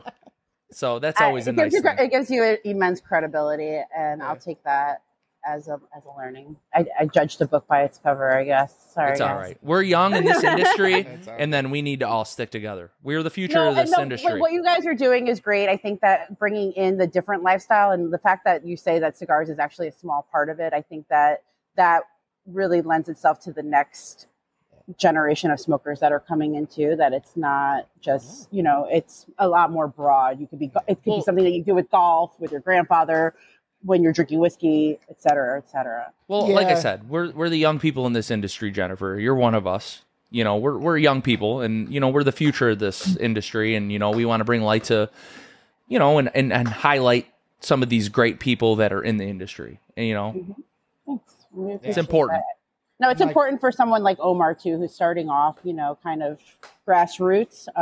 Anybody who buys his cigar is because, you know, he's actually made that connection, which is interesting for me to see from a different perspective. As you know, people are just buying Monte Cristo because they had the market share, or they had the shelf space, or they had negotiated whatever, you know. So it'll be interesting to be part of what this evolves into. And yeah, definitely. I mean, the biggest thing we try to do is obviously make our show feel like you're sitting in a cigar shop, because this is the type of shit that goes on when you're talking smoking. 100%.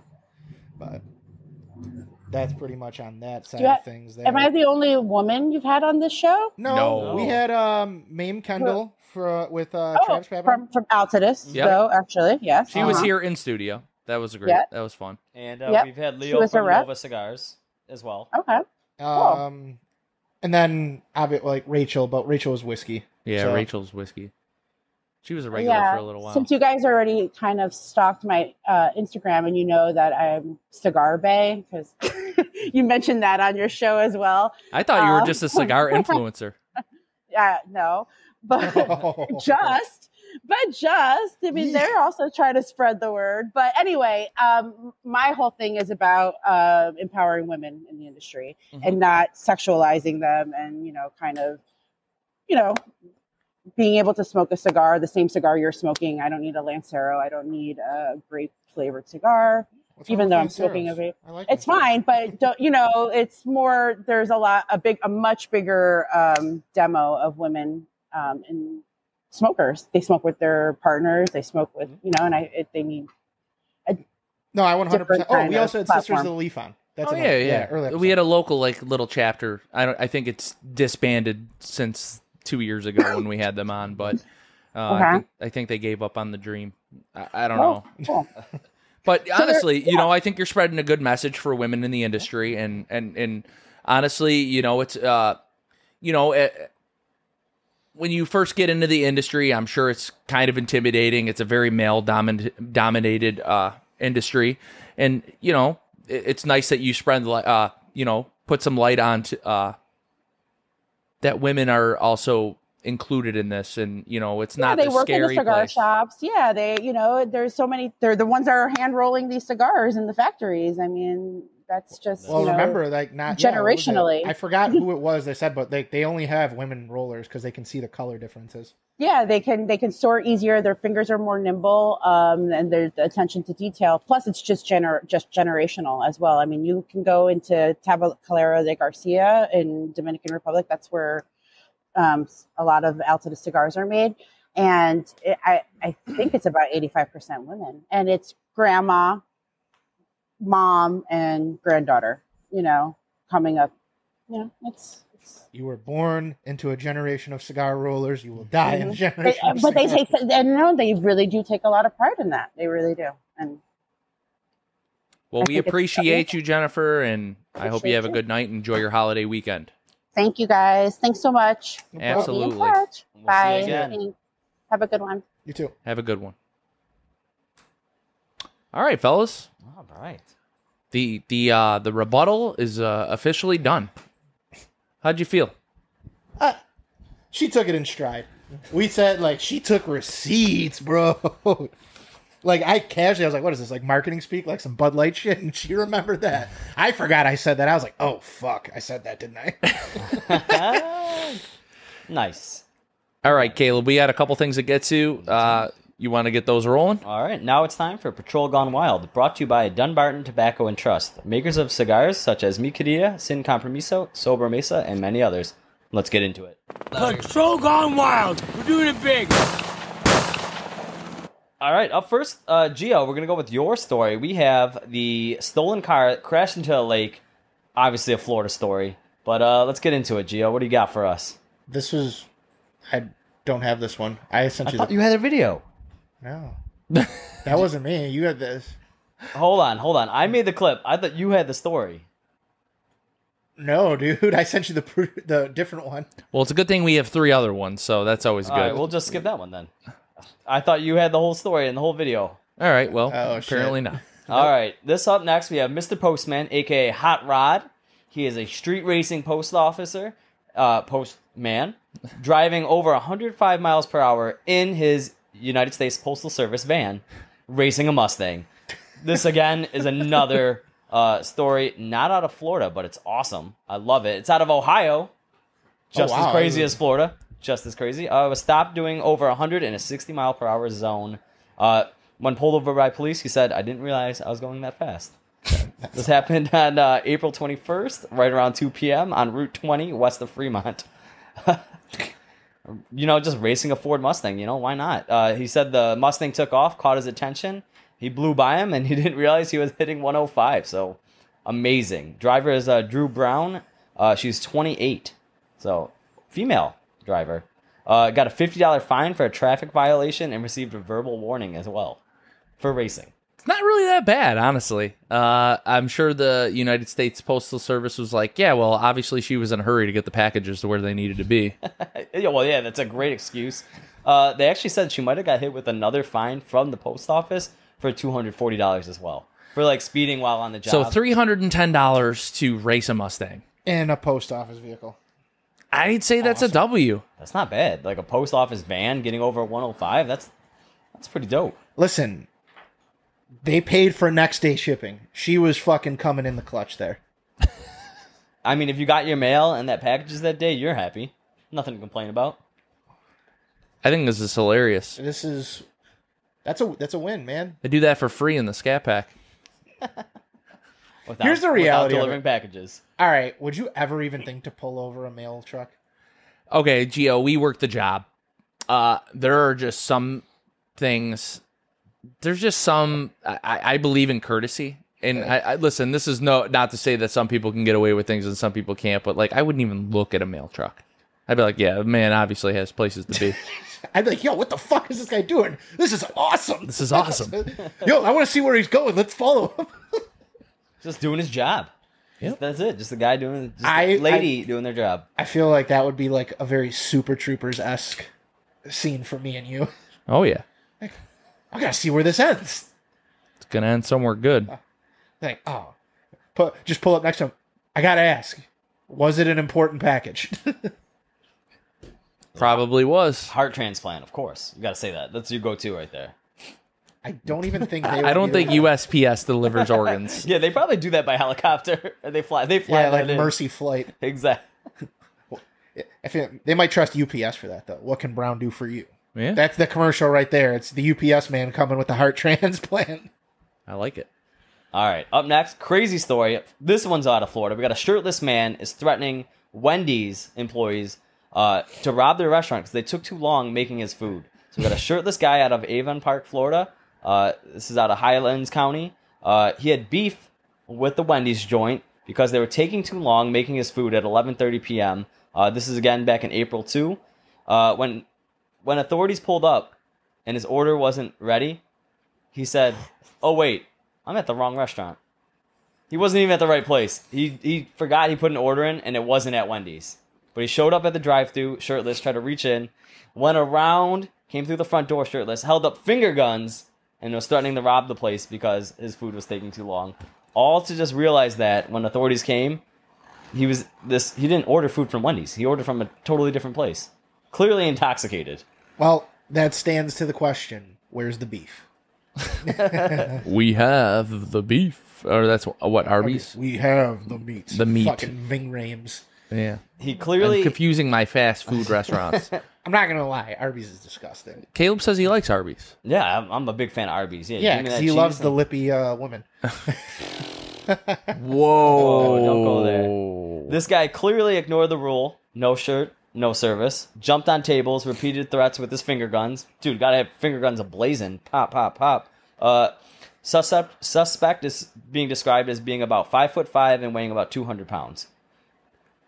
So they didn't catch him. He fled the scene too as well. So they say if you're on the lookout for this guy, submit a tip to crimestoppers.com. Ain't nobody submit no tip on this.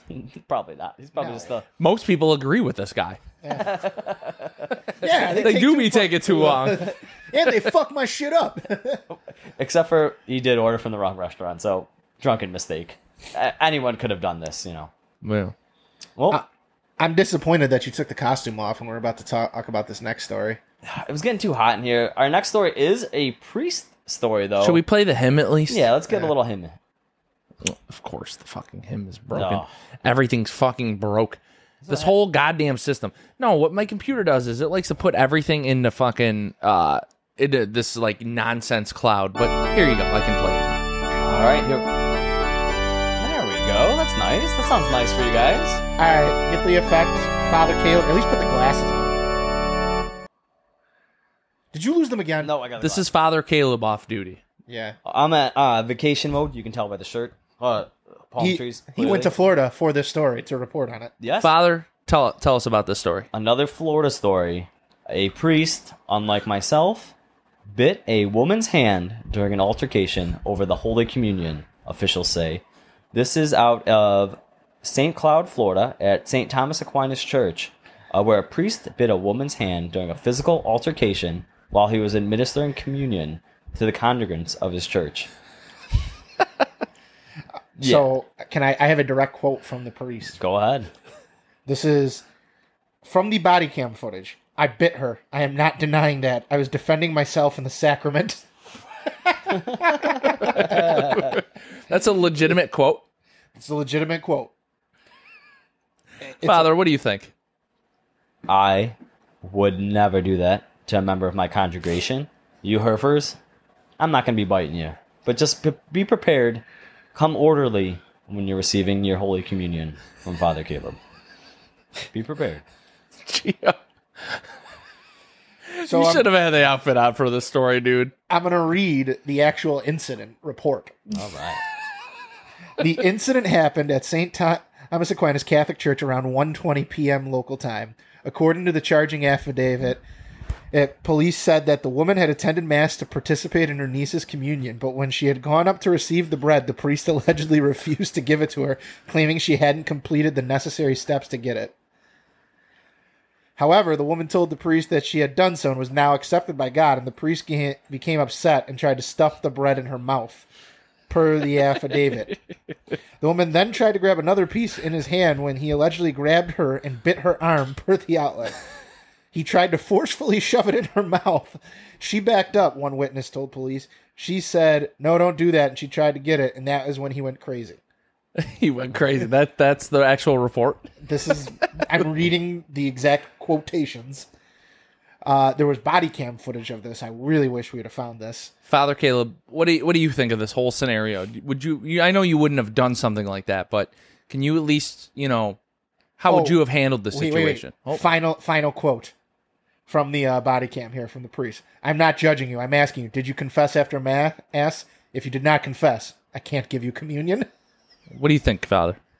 All right. Now, upon hearing all this, I think this father knew this young lady, and I bet he knew she was doing some unholy things, and she didn't confess to them at confession. I think they got some history. I'm going on that. They got history. He knows. I actually agree to this because there's no way. I've been to several funerals. I've been to several church masses, and nobody ever checks to see where you made communion, if you really made the communion. They're going to get up the holy wafers, as Father Caleb would say.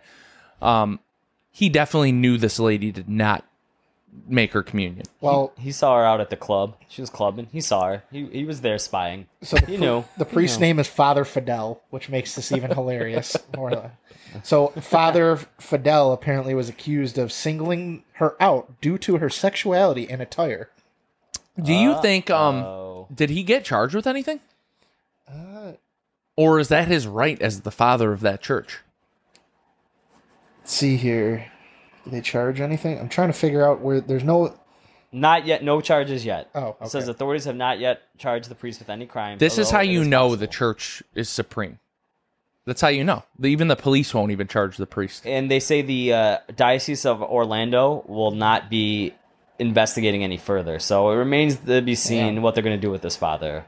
But yeah, maybe he was on, he was spying on this lady, so he probably knew. Yeah, the state is determining whether to charge Father Fidel with battery. This is fucking hilarious. Yeah, he did his research on this person. So he was like, I can't have this in my church. Not today. Not today. I know it's your niece's communion, but nah. You got to get right with God. Get right with the Father.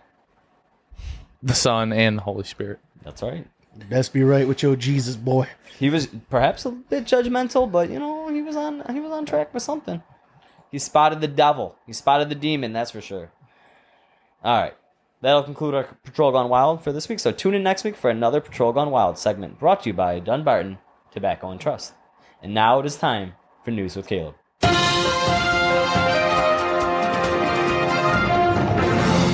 They're hurting my eyes. I'm getting a little scratchy here.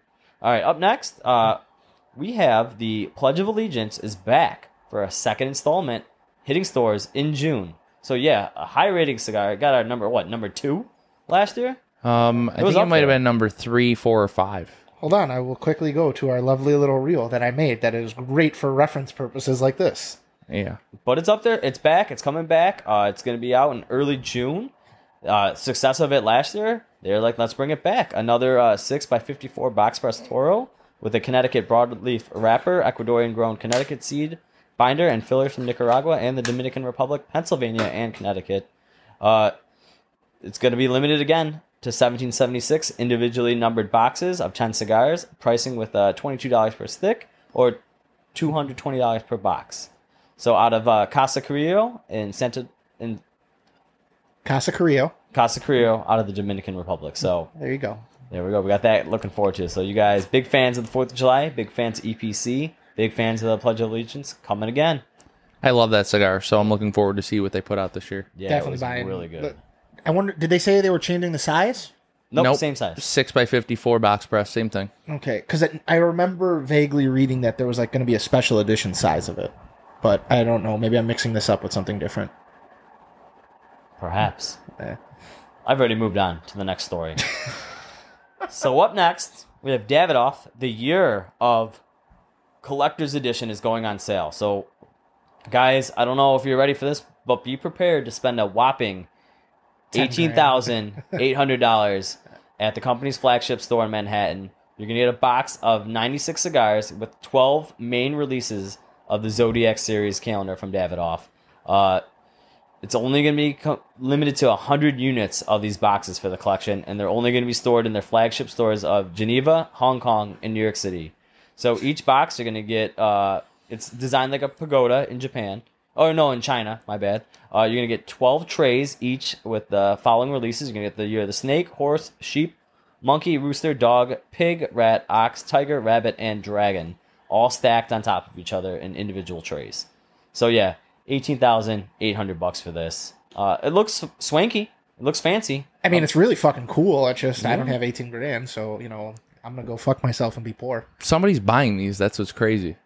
Oh yeah, someone's gonna buy them. Only 100 boxes of these. You know who's buying that? Like fucking Conor McGregor. That people like that. Yeah.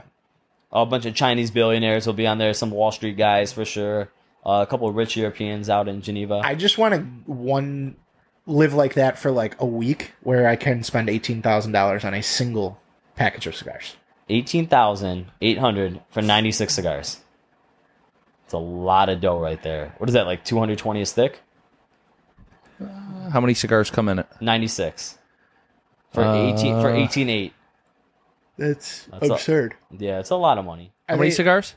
96. Are they exclusive sizes? $195 per cigar. Oh wow, That's ridiculous. Yep.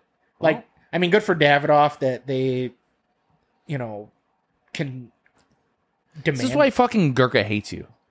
Yeah, like, you know what's fucked up? That's the response. This covered all the legal bills for Gurkha. Oh, yeah, you want to fucking sue us? Yeah, let me go make a fucking $18,000 cigar. Someone's going to be dumb enough to buy it, and there's our legal fees paid for. That's $1,880,000. It's ridiculous. wow. All right, well, And hey, you got, well, someone's buying hold them. on. Not bad for a project. And the ones that are in Geneva are euros, so they're probably more. Yep. Yeah, that's a good point. So, probably closer to 2 million.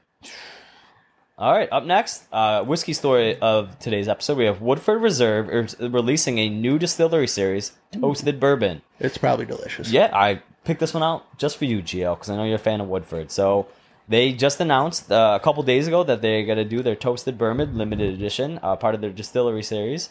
So they're going to toast these barrels in a lightly toasted, heavy charred, double oaked barrels that are going to be heavily toasted and lightly charred, according to the press release. 18 barrels were filled. Master distiller Elizabeth McCall had the idea to keep the barrels to see how long and how well the whiskey matured. It's from Historic Warehouse C, where the flavor has been developed and monitored for more than 6 years. So obviously aged over 6 years here. So we're going to see how their rendition of Toasted Barrel turns out. Price is going to be for, they are only doing this in pint-sized bottles. So for a pint of this, it's going to be $65. I thought they were making $7.50s, but they're pints. Trying to spread the love. Everyone can try it. Well, it seems like it's going to be a test series. You test it out with a pint, see how it goes. Next time you come out with a 750. So these are going to be released. Actually, they just got released 4 days ago as of the press release. So I don't know if you're going to be able to get them. It says they're only available at Woodford Reserve Distillery out of Kentucky.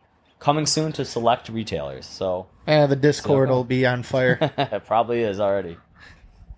Oh, yeah. Hey, Jerry, my birthday's coming up. All right. Yeah, 65 for a pint, guys. If you're willing to pay it, go give it a try. So was the babies. Hey, listen. Hey, you were a good. Hey, you're a good guy, bro. You can't. She uses her presence every day. Fucking, that was the greatest thing in the world. I'm so happy. We're gonna have a random dad vent moment here before we get into anything else. So, Amazon registry for children's birthday party, way easier. Oh, this is what they want? Perfect. Buy, send. Don't even have to go to the fucking store. Can we start doing that for our birthdays? Or is that just like, you can't do that anymore? Only for kids and... It's like the degenerate version. Yeah. Like, I would really like... I don't know. This pistol. This specific box of cigars. These cigars, this whiskey. Just keep it to the list. I'm just going to start a GoFundMe.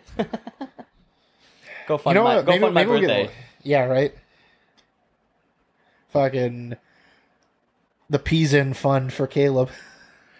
All right. That concludes the news with Caleb. Caleb, let's get into the review of this cigar. We never even asked them if we could post this picture publicly. We should probably do that. No, we shouldn't. They gave it to us to review for the show, and that's what we do. Gotta give the people a picture. Well, no, a picture to go with we definitely can do it because they literally were showing it on the fucking... They did that. Yeah. And it's a stock image. It's a stock image. All right. Well, with that being said, let's get into this rating for the Detroit River by Conceal Carry. So, appearance, given the stock image that was used and an image that we've seen, I'm giving it an 8.5. It's black and white. It's the band there, so good size cigar. Nothing wrong with it right there. Burn, I'm giving it a 9. Didn't touch it up once. Just burned all the way through. Construction, giving it a 9 as well. Had a little flakes. I did take Jerry's advice to heart at the beginning of the show when he said make sure you tap that ash because it gets flaky. Draw, it went straight cut. I had no issues with the straight cut. Giving it a 9. Didn't bother me whatsoever at all. And enjoyment, we had Jen and Omar on. Giving it a 9 as well. So that is a 44.5 times that by 2. Getting an 89 from me. And additional notes, I had some hay on the cold draw. Spicy notes too, especially in the beginning. And that last third, this thing got really peppery for me. It was like a pepper bomb towards the end. Flavorful. Smoked good. Light ash, like I said, light flakes. But good score with the 89 right there for me. A good smoke is a lot more full body than the 18th Amendment. Because the 18th Amendment was like a mellow, chill, easygoing cigar. This is that next level for you. I actually completely agree to that. My review of this cigar. Fratello Detroit River. Part of the Conceal Carry line. Brand line. The appearance, I gave it an 8.5. I like the band. I think it's pretty cool. It's a stock image, as Caleb mentioned. And Omar made it a point to say. He definitely made it a point to make sure that if you type in the word Google it. prohibition, that's the first thing that comes up. I was like, damn. It's a good point. It is a good point. The burn, I gave it a 9.5. The thing burned really good. No issues, no touch-ups, no issues at all, really, with the cigar at all. Construction, I gave it an 8.5. I will say, if you do smoke the cigar, you do get your hands on it. Be very wary that the cigar ash is very light. So I did give it an 8.5 on that. It will fall. Don't even test it. Don't try and play your, let's see how long I can get the ash, because you're just going to ruin your outfit. That's all I'm going to say on it. The draw, I gave it a 9.5. Very smoky cigar, despite having the filtration system we have in here. It did get very smoky. Obviously, it looks like the three of us have finished the cigar. It does smoke pretty fast. Would you agree to that? Yeah, it's definitely a quick burn. What do you think, Caleb? Yeah, I burned right through it. Took it down to the nub. Yeah, I burned right through mine. The enjoyment, I gave it a 9. It was nice to have Jennifer and Omar on the show to kind of clarify some things for everybody. You know, talk about the project and, you know, bring some light, more so than, you know, the negativity that has been brought to the project. Obviously, it was nice to have them clarify that. I gave that a 9, bring me to a 45 overall, 90 overall on the cigar. I really like the cigar. I do believe that if you smoke the first one, the original 18th Amendment, it's going to be a stronger cigar, a lot more peppery. Especially that last third. Pretty peppery. What do you think? Because I was like, this thing has got some spice. Yeah, it's got some spice to it. I think Caleb was definitely spot on. There's definitely some kind of Habano in there. And I think that he was right. I say Habano, too. I think he was right because, like, if you noticed, Omar's like, well, what country? What country Habano? So I think you might have been on. But, I think you're going to be surprised. And I wonder if they're actually going to put out the blend. Like, that's something. I couldn't guess any like filler or anything like that, but wrapper seemed like Habano. Yeah. If Caleb got that right, instant credibility. Yeah, right. He's gonna be completely wrong. Yeah, probably. But I gave it a 90 overall. I think you guys should try it if you get your hands on it. It's a pretty good cigar. Here's the fucked up thing. You know how Caleb has like the random shit he's right about, like we talked about drunk history, and then he'll follow that up with like common knowledge fuck ups. Like he thought that, you know, Tripoli was in the national anthem. That's funny. It's part of a Marine Corps song, but yeah, not sure. It's like the Marine Corps like theme song or something. I don't know how to phrase it. How'd you do? All right, I'll get into my review. The Conceal Carry Detroit River. Appearance, I gave it an 8.5. I did factor in, they did mention that it was going to be a very similar packaging to the 18th Amendment. You know, that I made the reference before. It looks definitely like something you'd see weed stored in. That's every time I think of it. Like, I think this is the first cigar I've ever seen packaged like this. Do you recall anything similar? So, I guess points on that. The big Detroit River pour logo is going to be entertaining. I wonder if Skip's going to have another comment. To say the least. I would say probably. Oh, yeah, he's going to watch this episode, and we're going to get DM'd. Good. Yeah. I think it's great. I enjoy our conversations with Skip. Burn, I gave this thing a 9. Excuse me. No issues with that. I think I touched it up once because there was a small bit of boating. I enjoyed that other... It wasn't a distraction to me at all, which that's kind of my criteria for burn. The longer I have to focus on it, the less high it scores. Construction, I gave it an 8.5. Even with taking what you said, Jerry, with the flakiness, I still ended up with fucking flakes on my shirt, which was always annoying. I tried to pre-warn you guys. I took that to heart. I definitely was wary of my ashing. Yeah, like, I mean, and it's not like it's terrible. It's not like I'm fucking got ash all over me, but just a little thing that I noticed there. I do wonder, like she said, if maybe like with like these being stored in like packaged not in the bundles that we got, it might be a little different feel for people. And after we have these sit in our humidors for a day or two, it might be easier to revisit that part of things. Draw, I gave it a 9.5. I did the punch. This thing, punch has, I think, become my favorite cut. Obviously, I am limited to only certain cigar types with that punch, but for this one, it worked out here. Got appropriate smoke output, and I enjoyed that part of it. Enjoyment, I gave this thing a 9.5. This was a fun little conversation. You didn't really know how this was going to go here. Like, we're, you know, obviously they thought that we kind of bullied them a little bit, and we definitely did not shy away from our opinions, but I like that the approach they took is like, hey, we're going to come and talk to you about it, and I respect the hell out of it. You know, Jen took it in good spirits and then threw some shade right back. It was pretty funny. fun episode for me, but that brought my total to a 45, also giving me a 90. All right, Caleb, how did we do? All right, this should be easy. Let me just do the quick math. We got an 89, a 90, and a 90. What do we got? Let me divide that by 3. 89.66. We'll round up to a 90. 90 Perfect. Perfect. Yeah, everything's was doing the horns there. everything's off right now. 90 overall. Not bad for we'll fix it. Not bad for a second rendition of the Conceal Carry by Fratello and Concealed Carry as well. So not bad. That being said, Caleb, any closing notes to the episode? Guys, make sure you're following as always on the YouTube. Watch those new episodes that we have coming out.